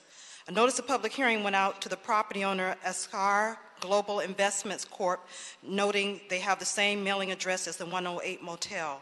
The purpose of the hearing was to obtain testimony from the owner and operator of the subject facility and from any other affected or interested parties regarding the operation of the motel in order to determine whether the use constituted a public nuisance or whether conditions should be imposed on the operation. The Director of Planning has the authority under Section 12.27.1 of the Los Angeles Municipal Code to impose conditions on the operation of the existing business in order to mitigate any land use impacts caused by the operation of such use. The hearing was set for Tuesday, May 12, 2015 at 10 o'clock here in City Hall. The City of Los Angeles was the applicant. In attendance was Officer Michael Dickus, Sergeant Haggerty of the Los Angeles Police Department, the current manager of the motel, Amit Kumar Shah, and representative from Council District 8. The Zemas Profile report lists the property ownership under the same name, SR Global Investment Corp., care of Nilesh P.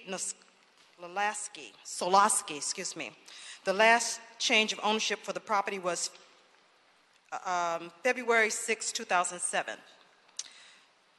The property manager, Amit Kumar Shah, testified at the public hearing that the owner of the property, Nilesh Solosky, is his brother, whom resides in Houston, Texas. At the hearing, the planning staff testified as to the physical conditions of the site as they observed during a site visit when accompanied by LA police officer between the hours of 12 and 1 p.m. on February 5, 2015. The current property has a certificate of occupancy for a one-story motel with 20 guest rooms, one manager's unit apartment, one office, and 11 on-site parking spaces. The property is zoned for commercial use. The Los Angeles Police Department provided testimony at this hearing indicating that the site had been a problematic motel since 2001, and in 2013, the case was referred to the Citywide Nuisance Abatement Program, otherwise known as CNAP. The Los Angeles Police Department also documented 9 arrests and investigation reports occurring at the site location between April 17, 2011 through June 5, 2014. In addition, they provided consolidated crime analysis data reports indicating 9 crimes of arrest charges ranging from the period of time from October 22, 2012 through October 22, 2014. In addition, there was 30 calls for service that were submitted for the property location between the period of time of September 22, 2011 through January 17, 2014. The calls also, in addition, there were 50 calls for service for the intersection of Broadway and 108th Street, 7 of which were directly related to the 108 motel, which included trespassing, lewd conduct, domestic dispute, battery, and child found. Based upon the testimony given by the planning staff, Los Angeles Police Department, and the property manager, the zoning administrator, pursuant to Section 1227.1 of the Municipal Code, required the modification of the operation of the business known as the 108 Motel in order to mitigate these adverse impacts caused by the said operation. The zoning administrator imposed 35 operating conditions. Today, the appellant, also known as the property manager, is appealing the following conditions. And in summary, it was condition number 9, which refers to no short-time rentals. Condition number 19, requiring that the operator provide at least 1 private security guard on duty 24 hours, 7 days a week. Then the security guard shall be certified by the State Department Bureau of Consumer Affairs, Bureau of Security and Investigative Services. The appellant, is also appealing condition number 27, requiring that there be no sale or giveaway of condoms unless directed to do so by a governmental agency. And fourthly, the appellant is appealing condition number 32. The property owner is required, per condition 32, to complete a property management training program approved by the Housing Department, and a copy of that certificate of attendance shall be submitted to the Department of City Planning Condition Compliance Unit, Nuisance Abatement and Revocation Section. There have been findings made to support these conditions imposed on the operation of the motel. Condition number 9, again dealing with the no short-time rentals, is designed to prevent the no short-time stay and thereby prohibit the rental of rooms for the purpose of prostitution or other illicit criminal activity. Condition number 19, which deals again with the requiring a private licensed security guard 24 hours, 7 days a week, is designed to provide on-site security and protection 24 hours per day, 7 days a week for all persons associated with the property. This condition is vital to the safety of the persons associated with the property, as evident that the property manager himself testified during the public hearing as to have been assaulted on the property as he is attempted to stop a couple from using one of the rooms for the purpose of prostitution. Condition number 27, which refers to the no sale or giveaway of condoms, is designed to prohibit the distribution of these items, which are contributory to enhancing the experience of prostitution and the potential for possibly escalating such criminal activity. And finally, condition number 32, which deals with the property management training as approved by the Housing Department, is appropriate measure to assure that all persons responsible for the motel operation are trained in response and responsible property managers, which can assist in reducing potential criminal activity on the site. The zoning administrator has also required the property owner operator to file a plan approval application within 5 to 6 months of the effective date of this determination. This will allow the property operator to clean up the nuisance activities and permit the zoning administrator to maintain a close watch on the operation of the premises.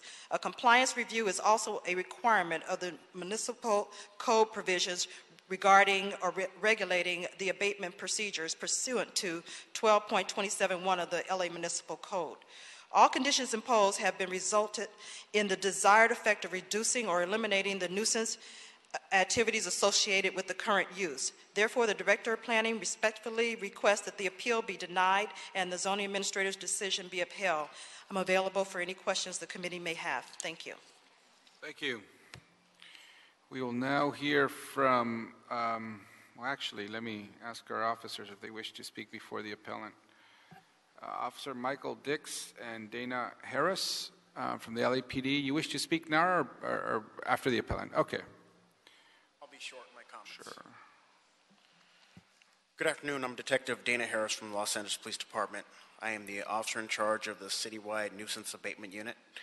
A little bit of history about our unit. Our mission is to investigate any ongoing nuisance activity involving unreasonable, unwarranted, or unlawful acts allowed by the property or business owner who is unwilling or unable to voluntarily cooperate in solving this problem.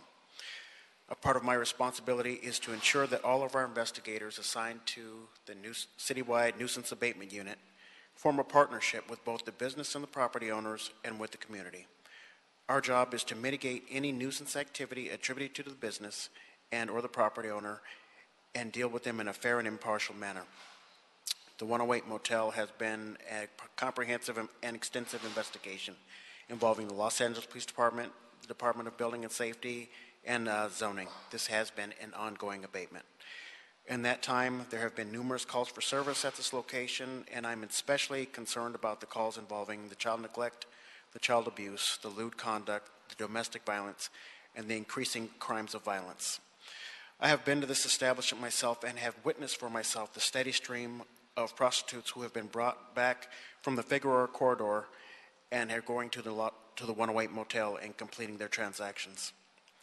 I have reviewed this particular file, and on numerous occasions I have observed Officer Dickus make contact with the property owner, meet and confer, and offer solutions to help mitigate this problem and help solve this problem. And it is obvious from my 28 years of service that this property owner is unwilling or unable to cooperate. It is a privilege to own and operate a business in the city of Los Angeles, and again, I believe this property owner is unwilling to comply with these orders. Thank you. Thank you. Officer Michael Dix.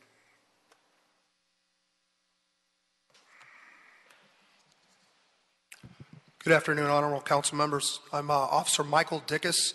I work Detective Support and Vice Division, handling citywide nuisance abatement in South Los Angeles. I'm not going to reiterate much of what's already been said today. I know we've had a long meeting here. So one of the things I did want to touch base upon is what my supervisor had said. I've met with this applicant back in February of 2015, provided him training, provided him suggested operating conditions. I also provided him crime stats and trends in regards to that particular area, which is very close to the Figueroa corridor. What troubles me is that none of my suggestions that have been adhered to, and we're here today going through this particular hearing. What I did want to touch base on, and most importantly, is the determination letter was out of March 25th, 2016, and the applicant appealed it as of April. We did 4 separate undercover operations at this motel, receiving violations each time we were there for renting a room for prostitution. This is clearly a blatant disregard for public safety. The applicant will probably come up here and tell you what he's told me in the past, that, you know, I'm aware that there's prostitutes on my property, what can I do about it? We've covered that. So we're here now to basically tell him that the city is going to tell you what to do with your property. I'm going to close really quick. We've done some of our own investigations, my partner and I, because we are involved with the Figueroa Corridor project. And I have a dozen or better arrest reports, basically from prostitutes who were picked up by undercover police officers directing them to the 108 motel. And in some of these reports, the prostitutes had even said the operator rents the room by the hour, which he will come up here and tell you he does. That's one of the conditions he's trying to appeal. The prostitutes have told him that they don't document any information at the 108 motel, which is entirely true. In our undercover operations, the undercover operator will go up to the room, present his ID. The operator will take the ID, attach it to a blank registration card, and when the officer returns to retrieve his ID, the registration card is, in essence, blank. So this is another caveat of investigation that we're going to be going and working on as we proceed forward. But in my professional opinion, I really think that the use of this location should be revoked. In the 13 years I've been handling nuisance abatement investigations, this is the rare instance when an operator has been presented with A, a zoning hearing, and B, appealing it to the plum and still operating in the same manner and fashion that he has done since I met him back in 2015. So that will be it for my testimony. If you have any questions for me, I will remain, and you guys can call me back up if necessary. Thank you. Thank you. Mr. Shaw, appellant. Okay, you have 5 minutes, sir.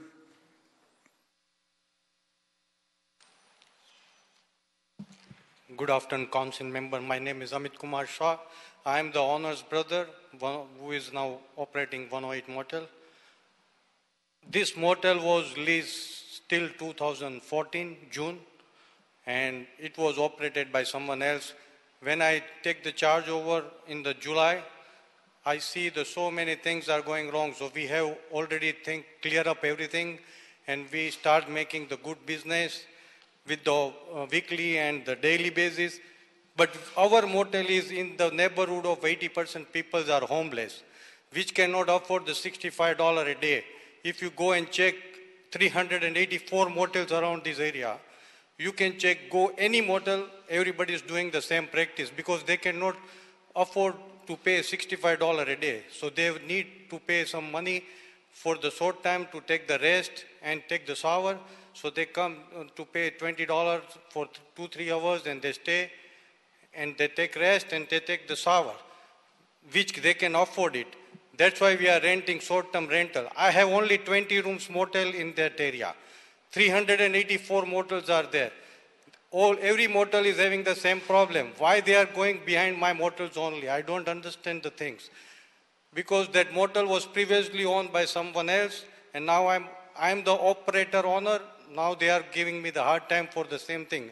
When I filed the appeal, I said I'm defending for the short-term rental. Then also they come to my property and they start doing the same things. Because decision is still pending that I cannot run short-term rental or no. Then also they push me that you cannot rent the short-term. You cannot rent the short-term. They are forcing me the law, which is not good for me. That's why I filed the appeal. I filed all the explanation, everything. You can go around these things. And I don't think I did anything wrong for the short-term rentals. Thank you. Thank you. Pastor E.L. Williams. Thank you. Welcome. Teresa Godinez, Carlos Leon. Good afternoon. Thank you, board members. I am here on behalf of the Broadway Community Corridor and the church I serve, which has a 60-plus year rich history. As a matter of fact, our church, the New Prospect Baptist Church, is less than 4 football fields away from this location. Along with me and a portion of the membership of our community, please stand, we are in favor of city improvement and development in our community. We therefore petition to you, the board, to sustain your action on this matter. It is important to our community. Thank you.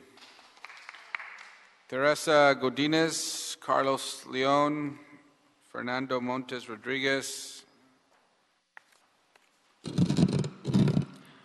Good afternoon. My name is Teresa Godinez. I am a concerned resident. I live on Broadway and 92nd Street for 35 years. I am a mother of a 13-year-old girl who is concerned about how things have gone from bad to worse, like marijuana shops, liquor stores, and lots of motels who bring prostitution. I ask to keep the restrictions on motels and oppose the appeal. Thank you. Thank you.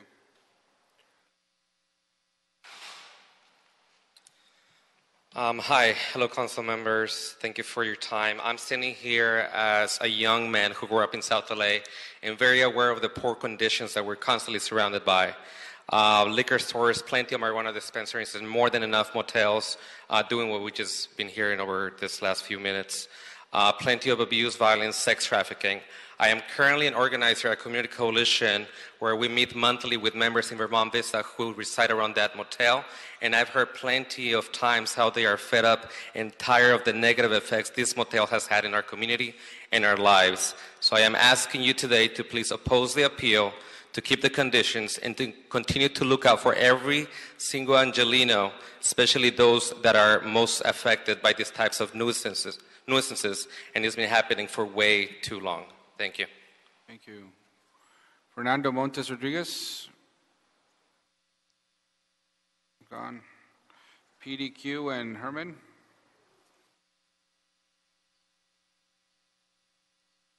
Yes. A personal topic, yes. So what happens? You're running a legitimate business. The cops gotta be paid and they didn't get paid. I know. They didn't get paid. So now we got prostitution. Now we have loitering. And this poor guy, Amit Kumar Shah from India. These are Hindus. These are brothers. They're trying to run a legitimate business, paying taxes. People working. People renting rooms for $65 a day. Not your $445 a month a day rentals. These are poor people that need housing. The Honorable Gil Cedillo says we need 1,000 units of housing. We already got 100 here. Sustain and keep this place alive.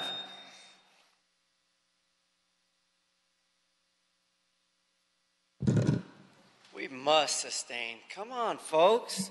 We must sustain. That's a nice camera in your hand, Mr. Chipmunk. But let's stay on topic here. We need these housings for people who are poor, families that are homeless, our veterans that are so fucked up and homeless, Mr. Dawson. But we don't care about veterans and their families that are living on the street. Nor do we care about our citizens, those here illegally that need homes. But that Hillary Clinton woman said, oh, I'm doing everything for immigration reform. Oh, fuck you, Hillary. Fuck you, Hillary Clinton. Sir, this because is about... the democracy says housing is for Herman, everyone. Herman, I am going to ask you one more time. You've been warned that if you're going to speak on an item, stick to the agenda. We give you some leeway because obviously everything's connected. But when you start venturing off into other things, we're going to ask you to stop and to leave. Thank you. Okay, Seth. Well, thank you for playing with my mind, but now I'm confused. What item are we on, sir? What item are we on? This will be Mr. Herman's third warning, and I think that it would be Oh, so now you're threatening me now, right, Mr. Chipmunk? You're threatening me? You're threatening me. Take my time away. Thank you. Herman, you are now asked to leave these chambers, and you have been warned before. You know the rules. And for those listening for the first time at these meetings, because of the First Amendment... Mr. Chair, it should be noted for the record that Mr. Herman continues to disrupt the meeting on his way out.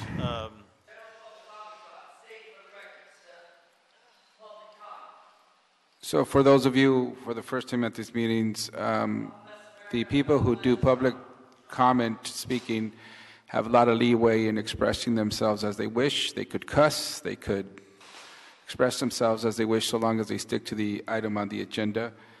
It's been tested in courts. And in this instance, I want to just mark for the record that even as Mr. Herman was leaving, he was disrupting the meeting for future reference if we were to ask him to be banned from these meetings. Thank you.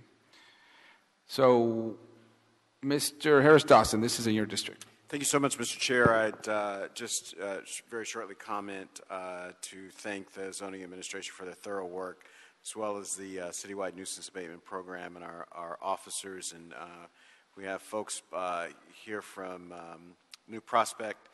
Missionary Baptist, I want you to know, Reverend Williams, you might have a new member. Mr. Herman stood up when you asked for the members to stand up, so you should go get some tithe from him, as well as the Community Coalition members as well.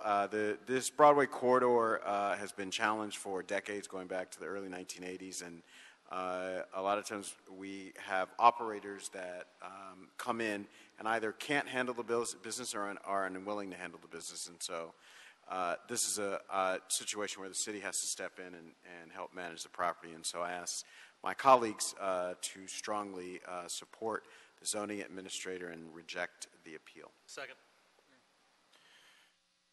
So it's been moved and seconded to deny the appeal, correct?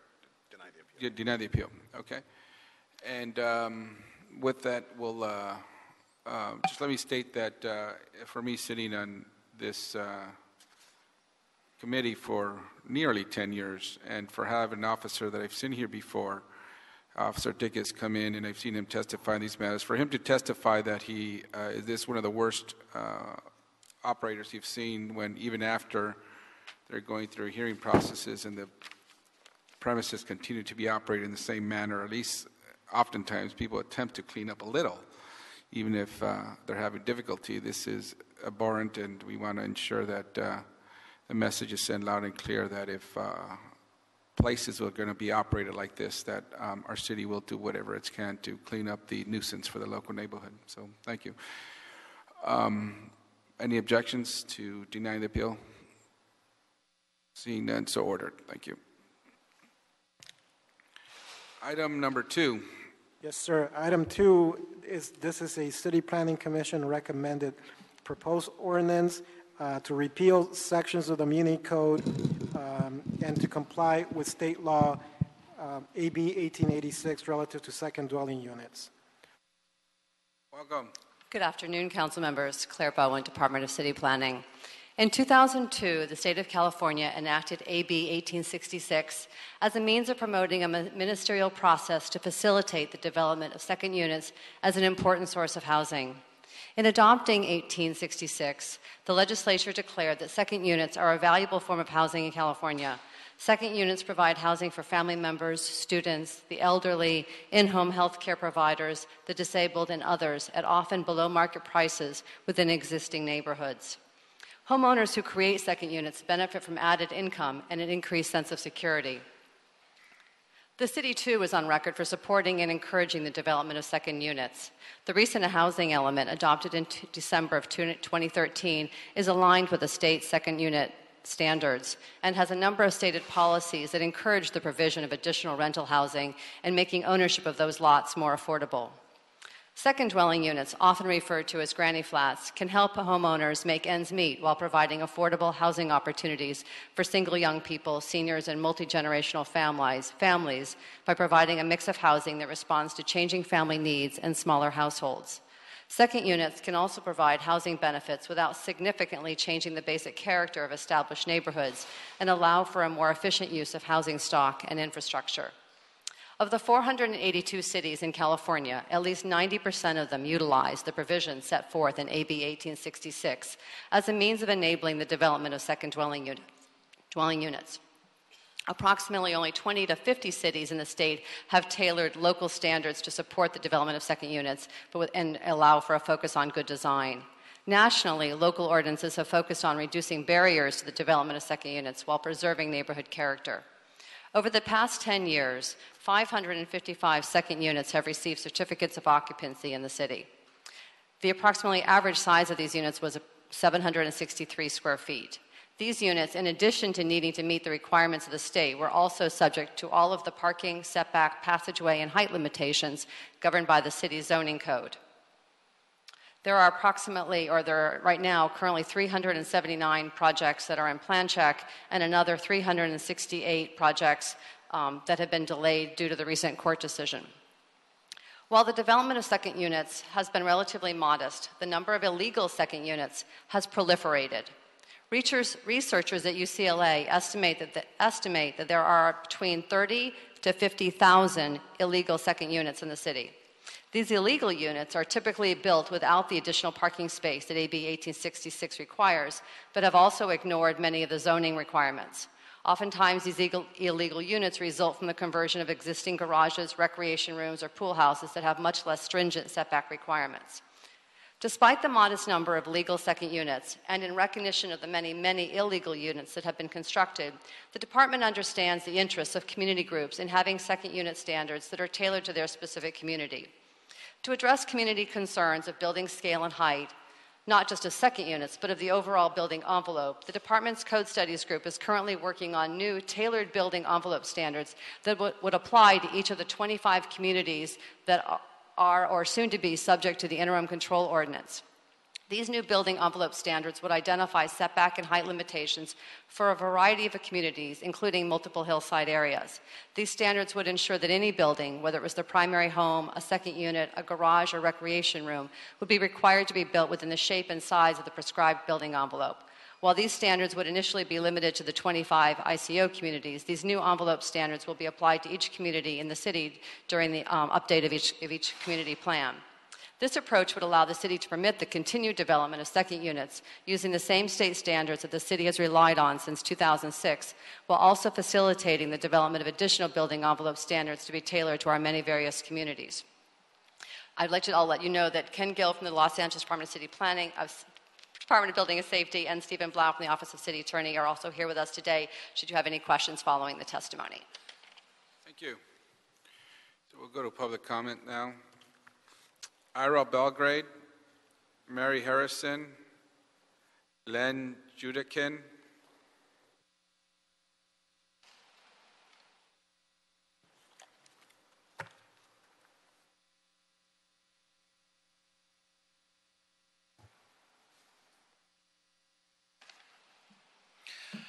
Ira Belgrade. We must repeal the outdated Granny Flat Ordinance in favor of AB 1866 until we can craft a better ordinance. Last night, I read letters to the Plum Committee containing all of these nonsense negative comments and threats to the city by none other than all of the, now I'm sorry, but I'm going to use the N-word here, all the NIMBYs. All the not in my backyard people professing virtual Armageddon if you repeal the old ordinance.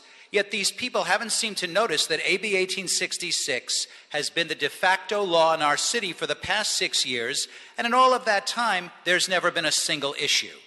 There's an estimated 50,000 unpermitted units in Los Angeles. That's a lot of potential additional housing units that could be made legal with the right ordinance. We are the YIMBYs. Yes, in my backyard, I want my ADU.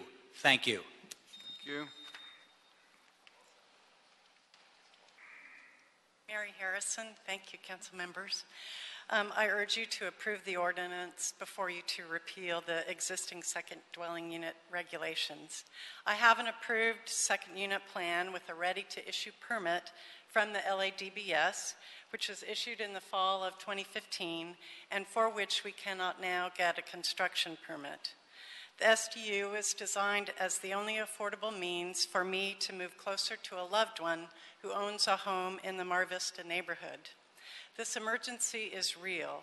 Homeowners such as ourselves are caught in limbo after relying on the LADBS and the city and paying the city good money. It is unconscionable to change the rules after the fact. I would also note that, as has been mentioned, that the existing city codes supply numerous protections for neighborhoods. Our project, thank you. Thank you. This was Mary Harrison, correct? Yeah, okay. Mary Harrison, Len Judekin, Armin Muradian, Garen Fraizian. Thank you. My name is Len Judekin. I'm in my mid-80s. For health and safety reasons, the family felt that I should live as close to my son as possible. As a result, we applied for and received a permit for a second unit. I also have limited time left, excuse me, on this earth, and I would therefore love to have been as close to my grandchildren as possible. Our permit was issued. It is the only permit that has so far been revoked. I wish you people to proceed as projected so that you grandfather all these units and that my permit gets reinstated. Thank you. Thank you. Welcome. Hey there, Armin Muradian. I got my permits 6 months ago. Did 1,200 square footing. This is my 4th time here. I think Steve knows me already. If you want to retire to a ZA120, change it to 680 square foot. I'm sure they'll run, you know. I support Garcetti. This is frustrating. I got a call that I could start fixing my house. I can't fix my house. I changed my mind. I want $300,000 for my garage. I got a nice garage. Persian rug, Italian chandelier, you know. So I don't want to fix my house anymore. I spent several hundreds of $1,000s, and my mom's health's not good as well, so.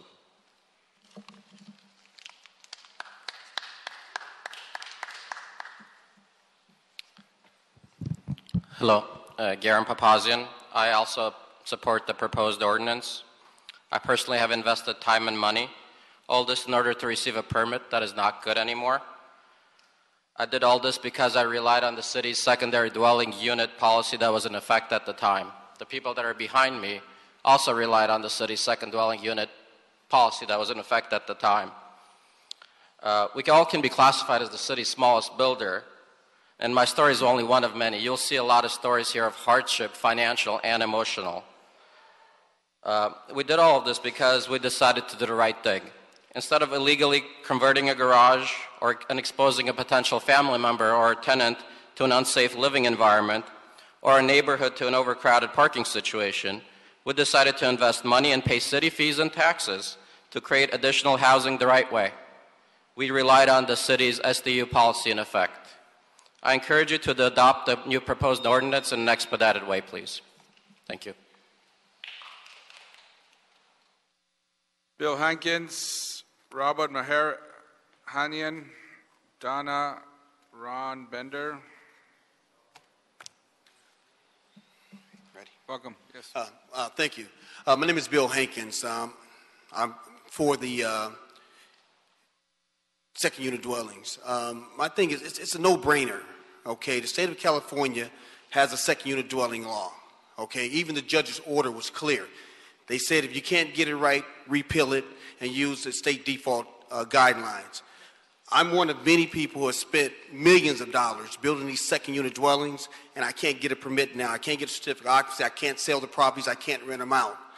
I urge you guys to follow the judge's order, follow the rules, adopt the second unit dwelling law as it is, repeal the old order because it doesn't work.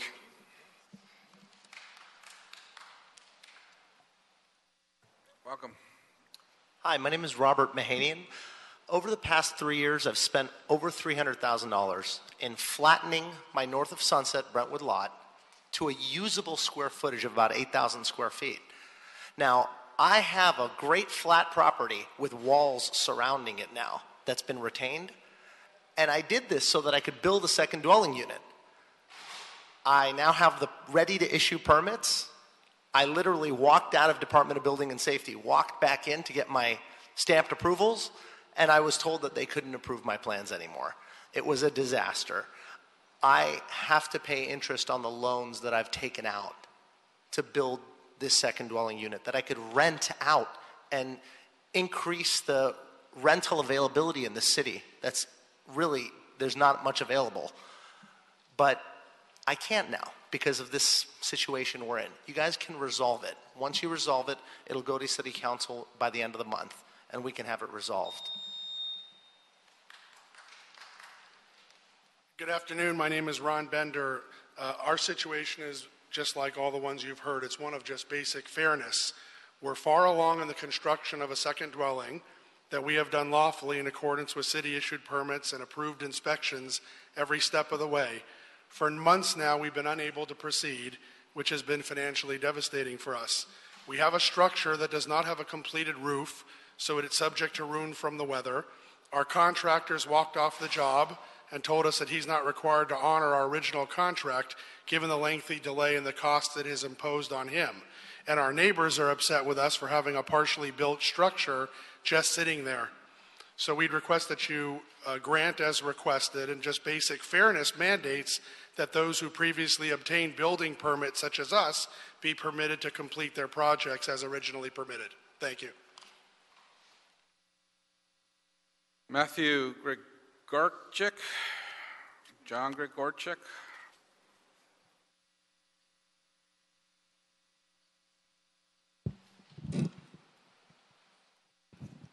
My name is Matthew Gregorchuk. I'm a builder and general contractor, and in the process I have plans and about to issue permits. We've spent tens of thousands of dollars on design and permitting fees and taxes to get a second dwelling bit, and I just ask that you repeal the ordinance so that we can continue with our design. Thank you. After John is Ken Kurz, Michelle Keers, Beverly Palmer. Hi, my name is John Gregorchuk. I'm the homeowner, and Matthew's my contractor helping me build this project. I just want to thank Councilmember Harris Dawson and your support with Steve Garcia, just returning our calls and keeping us updated. Just either way, whatever you decide, I just really appreciate that there's been some form of communication, so thank you for that. I just want to reiterate the grandfather statements. There's essentially three classes of people. There's the folks who paid plan check but did not issue a building permit. That's where I'm in. There's the folks who paid plan check and paid and received building permits and their projects are stopped. That's where the others are in. And then there's folks who completed building but are just waiting on their certificate of occupancy, and those folks can't sell their property or rent their property. So I just really urge that this gets repealed and done quickly with a sense of urgency, because like the others have said, our loans are coming due because construction loans are short-term loans and we're all left holding the bag. I urge you not to be held captive by neighborhood councils that are elected by 50 or 70 people representing 50,000. So thank you. Ken Kurz, Michelle Kiers.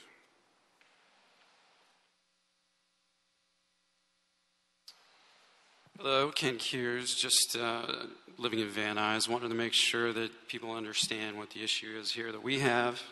We're not against second unit dwellings, especially those built by homeowners. I understand the need for students and elderly parents and things like that to be able to take care of them. But what we have with AB 1866 is maximum size for maximum profit. We have a two-story building in our back house.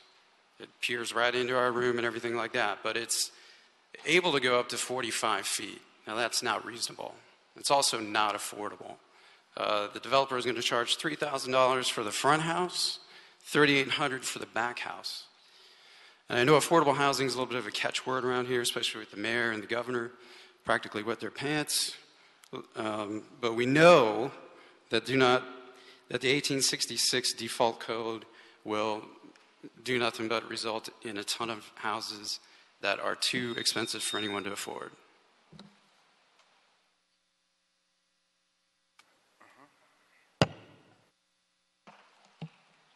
Hello.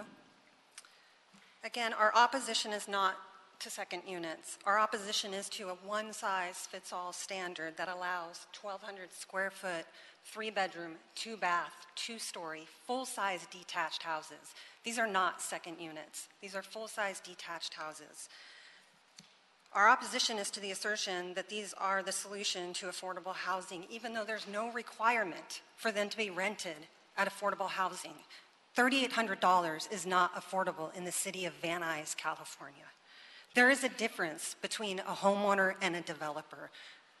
Homeowners should be able to build these granny flats for health care for their family, but when developers come in here and build second houses, it's not about AB 1866 and the intent and the spirit of the law. It's about money, and that is it.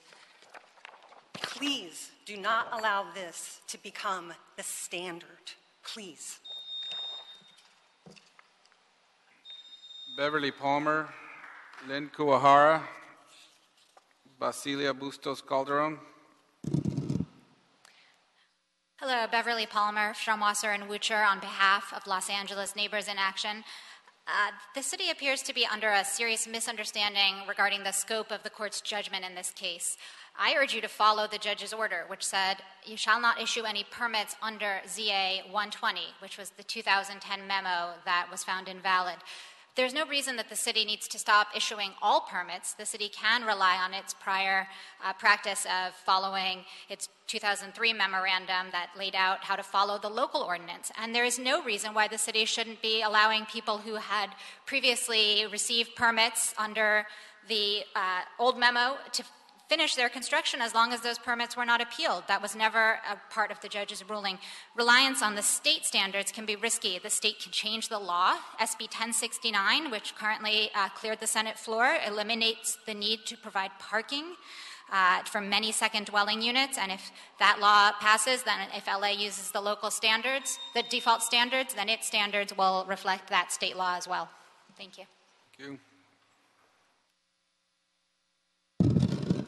Hello, Lynn Kuwahara. I'm a CD10 resident. I oppose the second units. I feel Mr. Glesney from the May 12th meeting, he's like the BMW behind you in traffic, honking at you to keep moving, get out of the way. And you get into an accident, but he goes scot-free. There's no reason to fast-track this. Let's slow down and think about this. from the May 12th meeting, a lot of these people are just speculators. I even say the people who say caregivers need a separate house. The owners want to keep their privacy, and yet they want to invade my privacy by building a second unit in the back. If you do pass this thing, then please give CD10 a cutout, because we had the corrupt and convicted inspector in our area. Thank you. Thank you. Basilia Bustos Calderon, Maria Fisk, Charlie Hall, and Kathy Palmer. Yes, my name is Basilia Calderon. I support the second unit. I live in a small house. I need more space. Please, thank you. Maria Fisk? Maria Fisk not here. Carlisle Hall. Kathy Palmer and Syed Saad.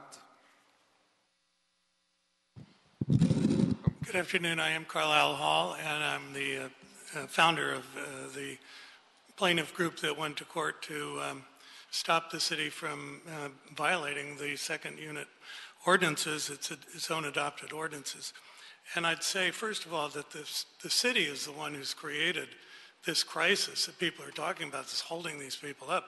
The judge specifically said that the city should stop giving out permits consistent with the default standards, the lenient, permissive ones, but it should go ahead and give out permits according to the current ordinance. Well, that's more than 50% of the people in the pipeline, and yet the city's holding them up.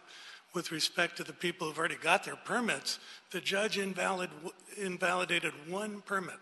All the others are being stopped by the city, not by the judge, by the city. So they should be able to get through. And the city council should insist that there be an adequate study of the alternatives. Here there almost are always alternatives, and yet you've really only been presented with repeal. Thank you. Kathy Palmer? Yes, I'm Kathy Palmer, and I'm standing in for the president of the Bel Air Beverly Crest Neighborhood Council, who had to leave. And she wrote a letter, and it's been submitted to the council file, that basically says that they would like the planning department to continue with the June 23rd, 2003 interdepartmental correspondence memo instructions on page 2 of 2, which state that second dwelling units are not to be located in a hillside area in an equine keeping district along a scenic highway designated in the general plan. In addition to other things, including that this neighborhood council is against a one-size-fits-all approach and urges the city to slow down and do a thorough study of the options to the city.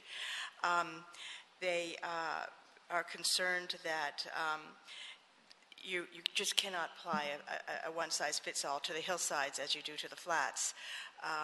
There's enough development and destruction of the hillsides going on as it is right now, and that's it for now. Thank you. Thank you. Syed Saad, Nikki Miner, Robin Greenberg. Good afternoon. Thank you for the opportunity. My name is Syed Trabzadeh. A year ago, I got a permit from the city to build a unit in my backyard. I started construction to build a unit to accommodate my caregivers who I depend on to get me ready in the morning to go to my job and later in the evening to go back to bed. I followed all the city's rules and regulations. I have been inspected, and my project is ready. The only thing that is left is the certificate of occupancy that the city is not issuing. I have followed all the rules and regulations. I have done nothing wrong. I don't know why I have to be in this situation. For the past 3 months, that my project, which is ready, but I won't be able to use it. I encourage you and urge you to please pass this ordinance. Thank you for your time. Thank you. Nikki Miner, Robin Greenberg, Arthur Avakian. Nikki, whoops. Can't get this up. Nikki Miner, Bel Air Beverly Crest Neighborhood Council. To pass an ordinance like this, to do away with the Granny Flats ordinance, it does away with R1 zones. I mean, anyone with a backyard with space for another house in it is going to do it. We'll be giving over our city to Airbnb, the largest hotel corporation in the world that doesn't own any property because they use ours.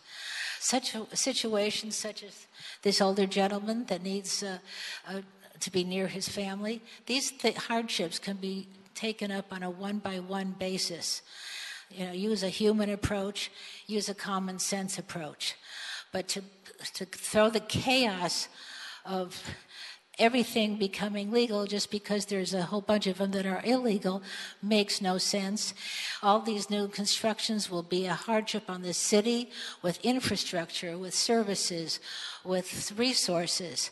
I mean, this just makes no sense. Please don't cause this chaos and ruin our one wonderful city. Thank you. Arthur Avakian, Herman, PDQ. Hello, Arthur Avakian. I hear a lot of good reasons why people should build second units in their backyards. My purpose, though, is for simply having my own home. The only way we can afford our own home is to buy one, build one in the back, rent it out to supplement the mortgage that we have to pay. This is the only way me and my wife, with our modest income, would be able to own a house here in Los Angeles, where homes are so expensive. Otherwise, we'd have to be a renter like we are currently. And if there is a way legally that is, part of your rules and regulations that we can do so, that's what we wanted to do. That's why we bought the house, as expensive as it is, only for its intrinsic value. If we were not able to do what we had planned to do, which was allowed by you initially, we would have never bought this house in this economy at this kind of price. We would have maybe looked forward to buying a house in Arizona or Las Vegas where it was more affordable. We did this after we did our due diligence and found that we can build a second unit. Please do not take this away from us. Thank you. PDQ, Azuro Malin, Joshua Chavez. Yes. Took their money and didn't give them the certificate of occupancy. Typical City Hall. Trying to come in and get something you're entitled to. These people spent their money. They played your game. Maybe they paid off the inspectors. I'm just saying it could be hypothetical. And now they're not getting their certificate of occupancy. What is wrong? This is bad business. This is against the mafia code. Chicago's going to be angry when they get the emails tonight. When I tell them, hey, Donnie, they ain't giving them their certificate of occupancy.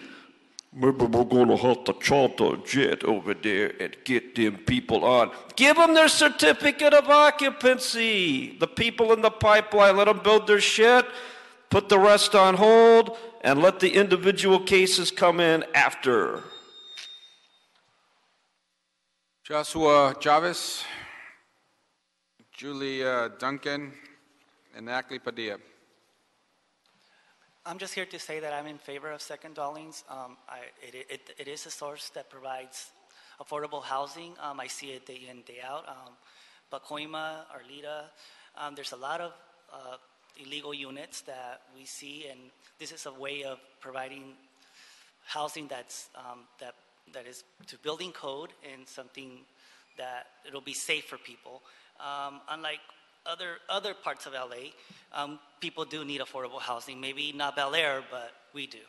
Okay? I am in favor of second dwellings. Thank you. Leah Duncan from CD4 and Ackley Padilla. Good afternoon, council members. Thank you for having me. Julia Duncan, Councilman David Rue. The City Planning Commission's recommendation does not adequately analyze the available options the city could pursue in order to bring the existing city ordinance into compliance with both AB 1866 and the recent Superior Court order. In lieu of a reactive repeal of the existing ordinance, options are available that would not only preserve neighborhood character and protect single-family homes, but also provide the much-needed additional housing that our city needs. The current ordinance should not be repealed, but rather applied ministerially per the state law through a severability analysis, or amended to eliminate the discretionary approvals and include multifamily zones. Repeal of the ordinance would default the city to the more lenient state standards and sacrifice the protections offered by the city ordinance. It is equally important to the council member in our office that applications and permits issued and construction underway prior to the Superior Court's order and issued per the 2003 Interdepartmental Correspondence or ZA Memo 120 be granted legal nonconforming status. An ordinance should be drafted that grants legal nonconforming status to those SDUs issued through the previous memos and addresses the conflicting provisions of the city's SDU ordinance without eliminating the existing protections. Thank you. Thank you. Ackley Padilla, CD6. Good afternoon, council members. Today we're just here on behalf of Councilwoman Nuri Martinez, asking the Plum Committee to consider a different approach than what's being recommended by CPC and the Planning Department. The conversation today about second dwelling units came out of the lawsuit over the past 2 years. And as a result of that lawsuit, the judge determined that following the processes under ZA 120 was invalid. So we've got to fix that, and I don't think anybody disagrees with that. Councilwoman Martinez submitted a letter to the committee, and I have extra copies if you need it. In that letter, she outlined some recommendations on a path forward to do just that. What the conversation ends up taking us to, however, is what set of standards apply to second dwelling units. Some are going to argue that we should continue the standards that were utilized under ZA 120, but we have to keep in mind, in the same vein that the judge said how we got to using ZA 120 was invalid, there's also questions about how the standards within ZA 120 and whether or not those are the process that we used to get there was also invalid. Prior to ZA 120, from 2003 to 2010, we were using the standards that were listed in our municipal code. We somehow took a big jump with the ZA memo. There was no local legislative action taken to adopt those standards here in Los Angeles. I know the state of California took action under 1866, but here in Los Angeles, we never made a policy decision to do just that. We just started implementing it under ZA 120. With that being said, I think the question again becomes, which set of standards apply? If there's questions on how we came to ZA 120, I think there's also questions on how we came to the standards within ZA 120. Rather than repealing and leaving us vulnerable to a looser set of standards listed in AB 1866, the more prudent approach would be to correct the current ordinances to make them comply with 1866, leaving the set of standards that are currently in place. With that, we can then have a discussion down the road, a more open and thorough discussion on how that set of standards works or does not work and whether or not those need to be changed. But we should be careful on how we move forward.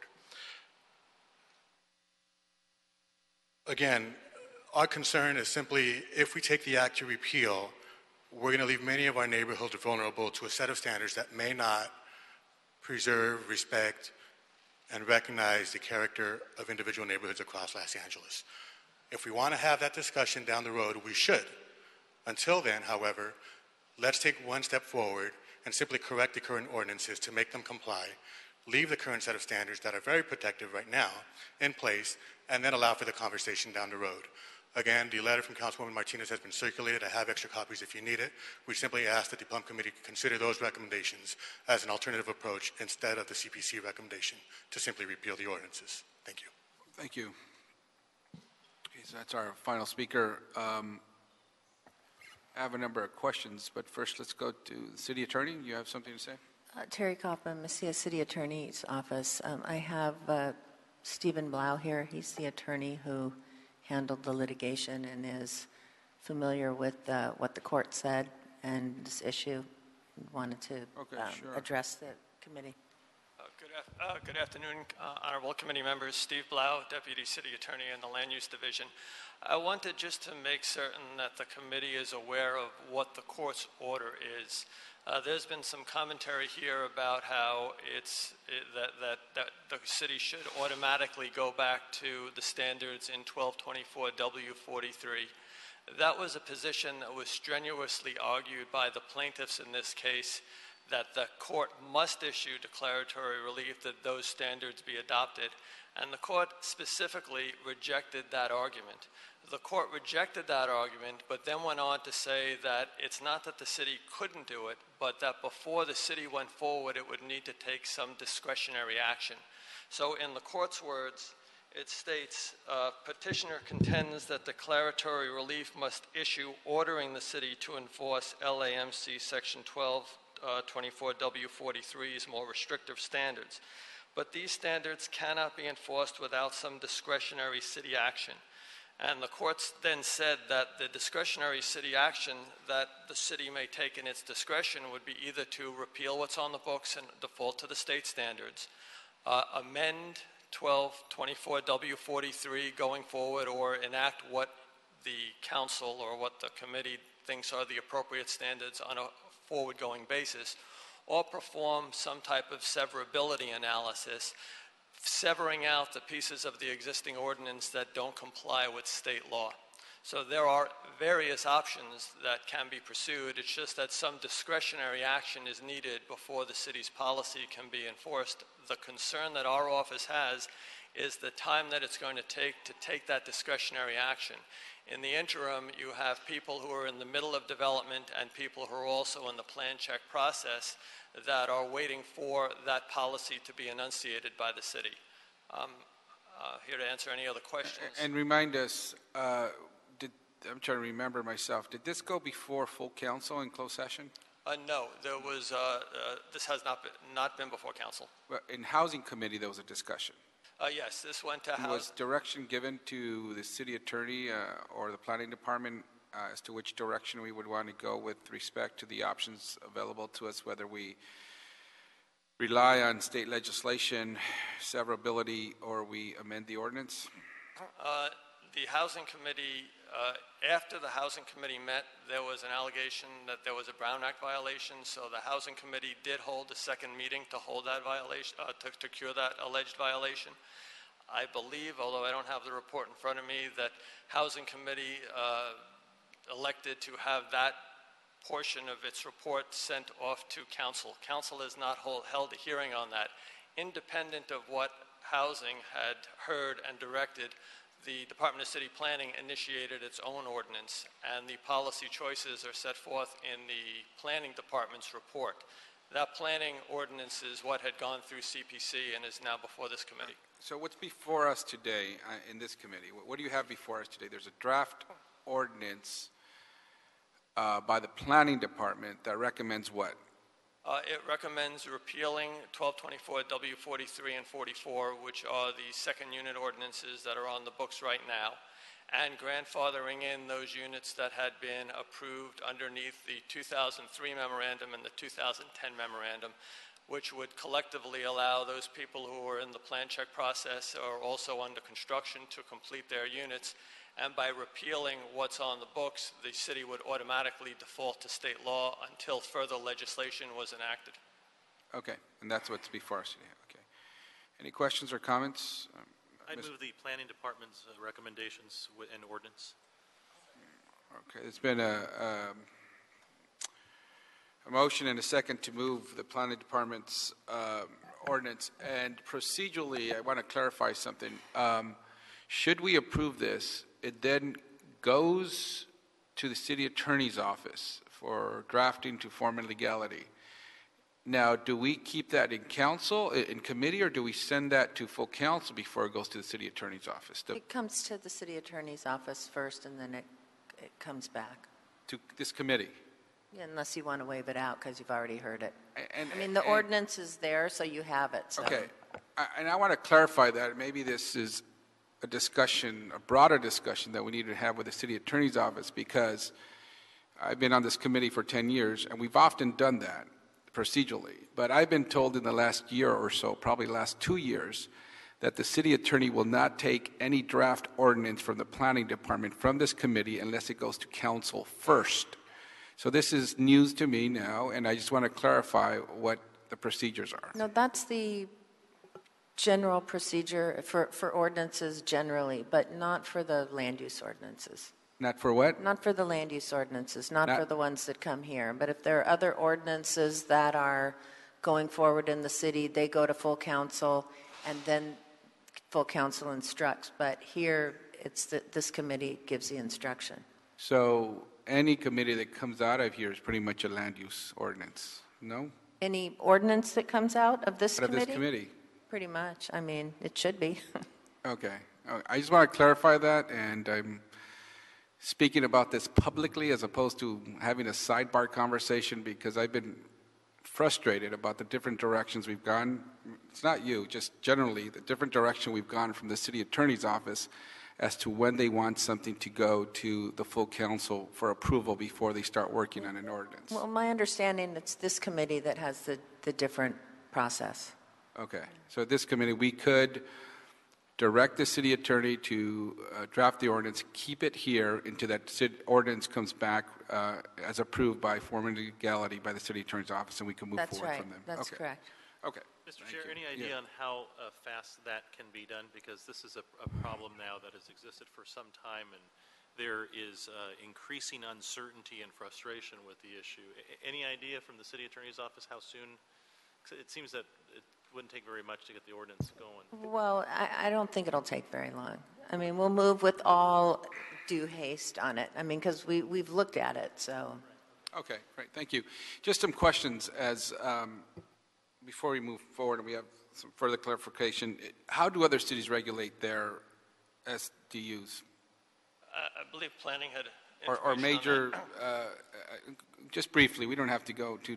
Yeah, we just had a little bit of research done to see how many number of cities in the state of California use 1866, and I think we mentioned that out of the 482 cities in the state, over 90% of them just default to the state standards. 90% default to the state Over standards. 90%, yes. So we'll be in compliance with most cities in California. That is correct. Okay. And would the repeal allow any ADU units in the hillside areas by right? Yes, it would, as long as they followed the state standards. So the state standards allows SD units by right on hillsides? Yes, it does. But What's again, the policy behind that? but Why? Again, the state was not trying to kind of further restrict the opportunities to build secondary dwelling units. I would remind everybody, though, that in addition to the state standards, they still are subject to all of the limitations of our zoning code in terms of height, setback, other kind of provisions that might be particular there's to other- the hillside areas. Other protections? That's Right, correct. Okay. Now, for building and safety, how many do we have actually in plan check right now?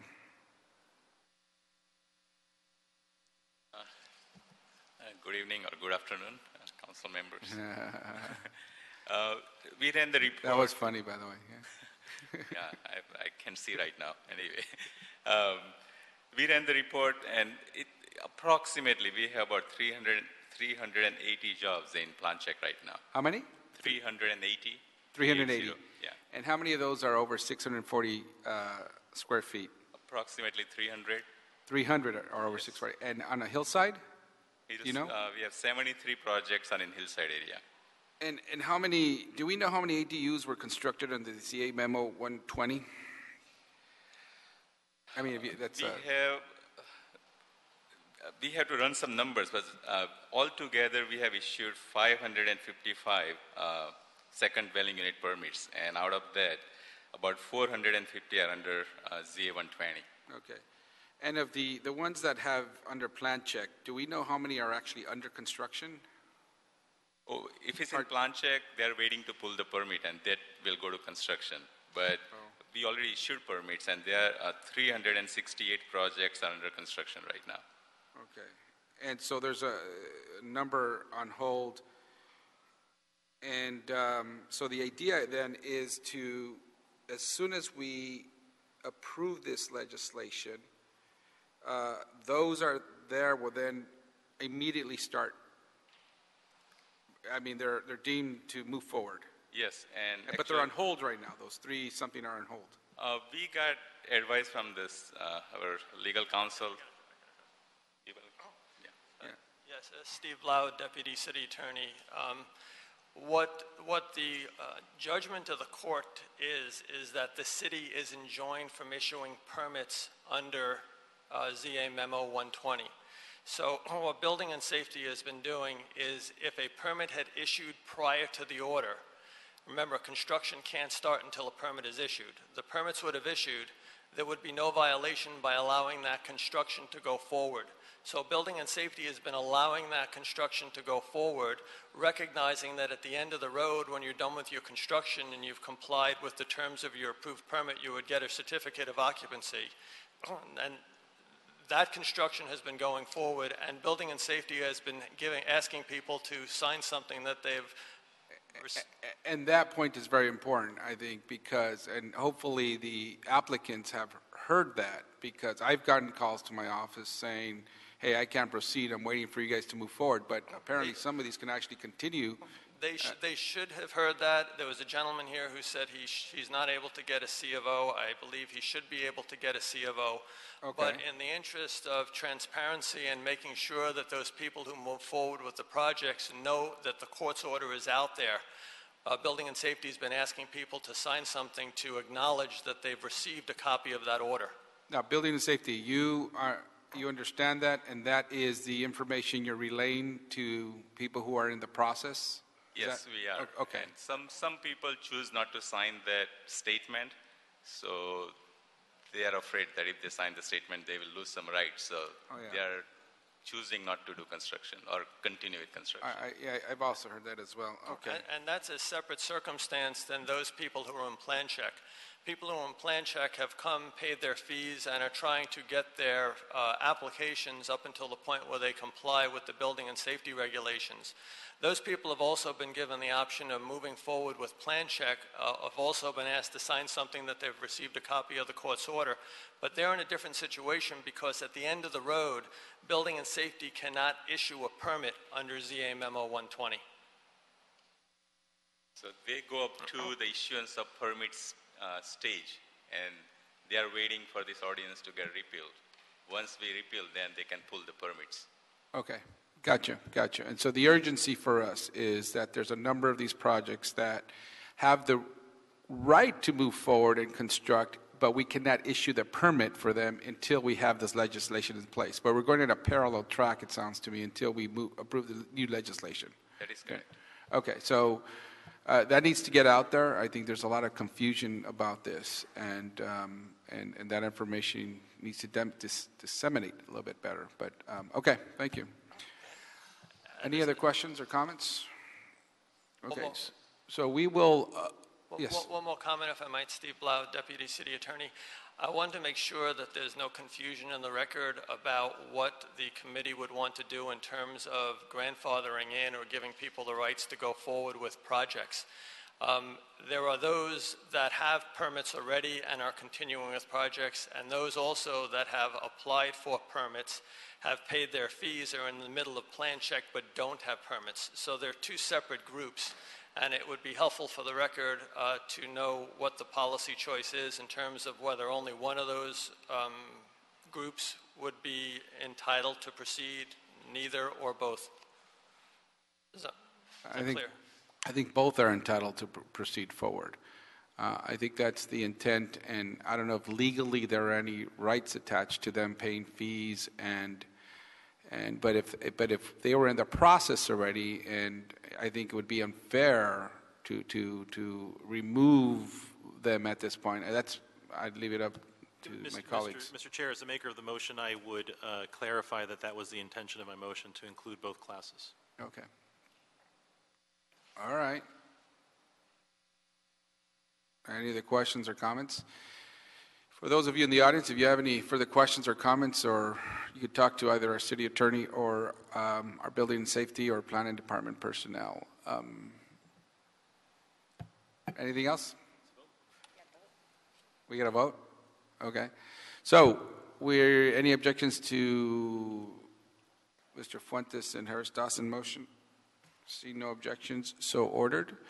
And to clarify, this is going to the city attorney for approval to form a legality, and it will return to Plum. And in the future, that's also a valid way of moving forward on ordinances.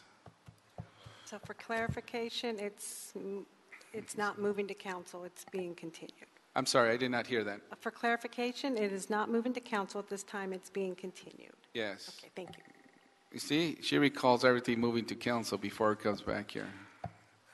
So we're correcting our own different processes that we've created. Thank you. Any other business before this committee? Public comment, Councilman.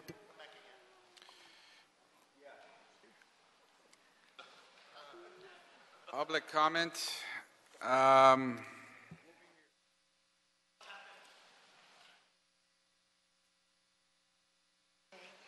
Okay. PDQ. Public comment. There's no PDQ here. Okay. There's a PDQ here. Yes, so everybody's confused. We're going back to state standards, right? Sir, in public comment, you cannot speak on any item that was on the agenda today. Okay, I mean... Anything else having to do with land use in the city of Los Angeles, you're open to it. Yes, okay. So we just want to know what happened here and make sure that if in the future, when we pull a permit and one pays for fees... Sir, to build, that somebody should get something for their money, right? If you walk into a store and you buy a TV, you don't get a pen, you get a TV. If you go into your city, your plan check, your unified departments, and they pay for a building permit, why the hell aren't they getting their stuff done or not getting a refund? You guys got to get smart. That's stealing money. That's embezzlement. That's not a game. You're taking away people's lives. So when they pay for these things, give them their entitlement. If you're not, please give them a prompt refund. Thank you. Thank you. That concludes this meeting. Thank you very much.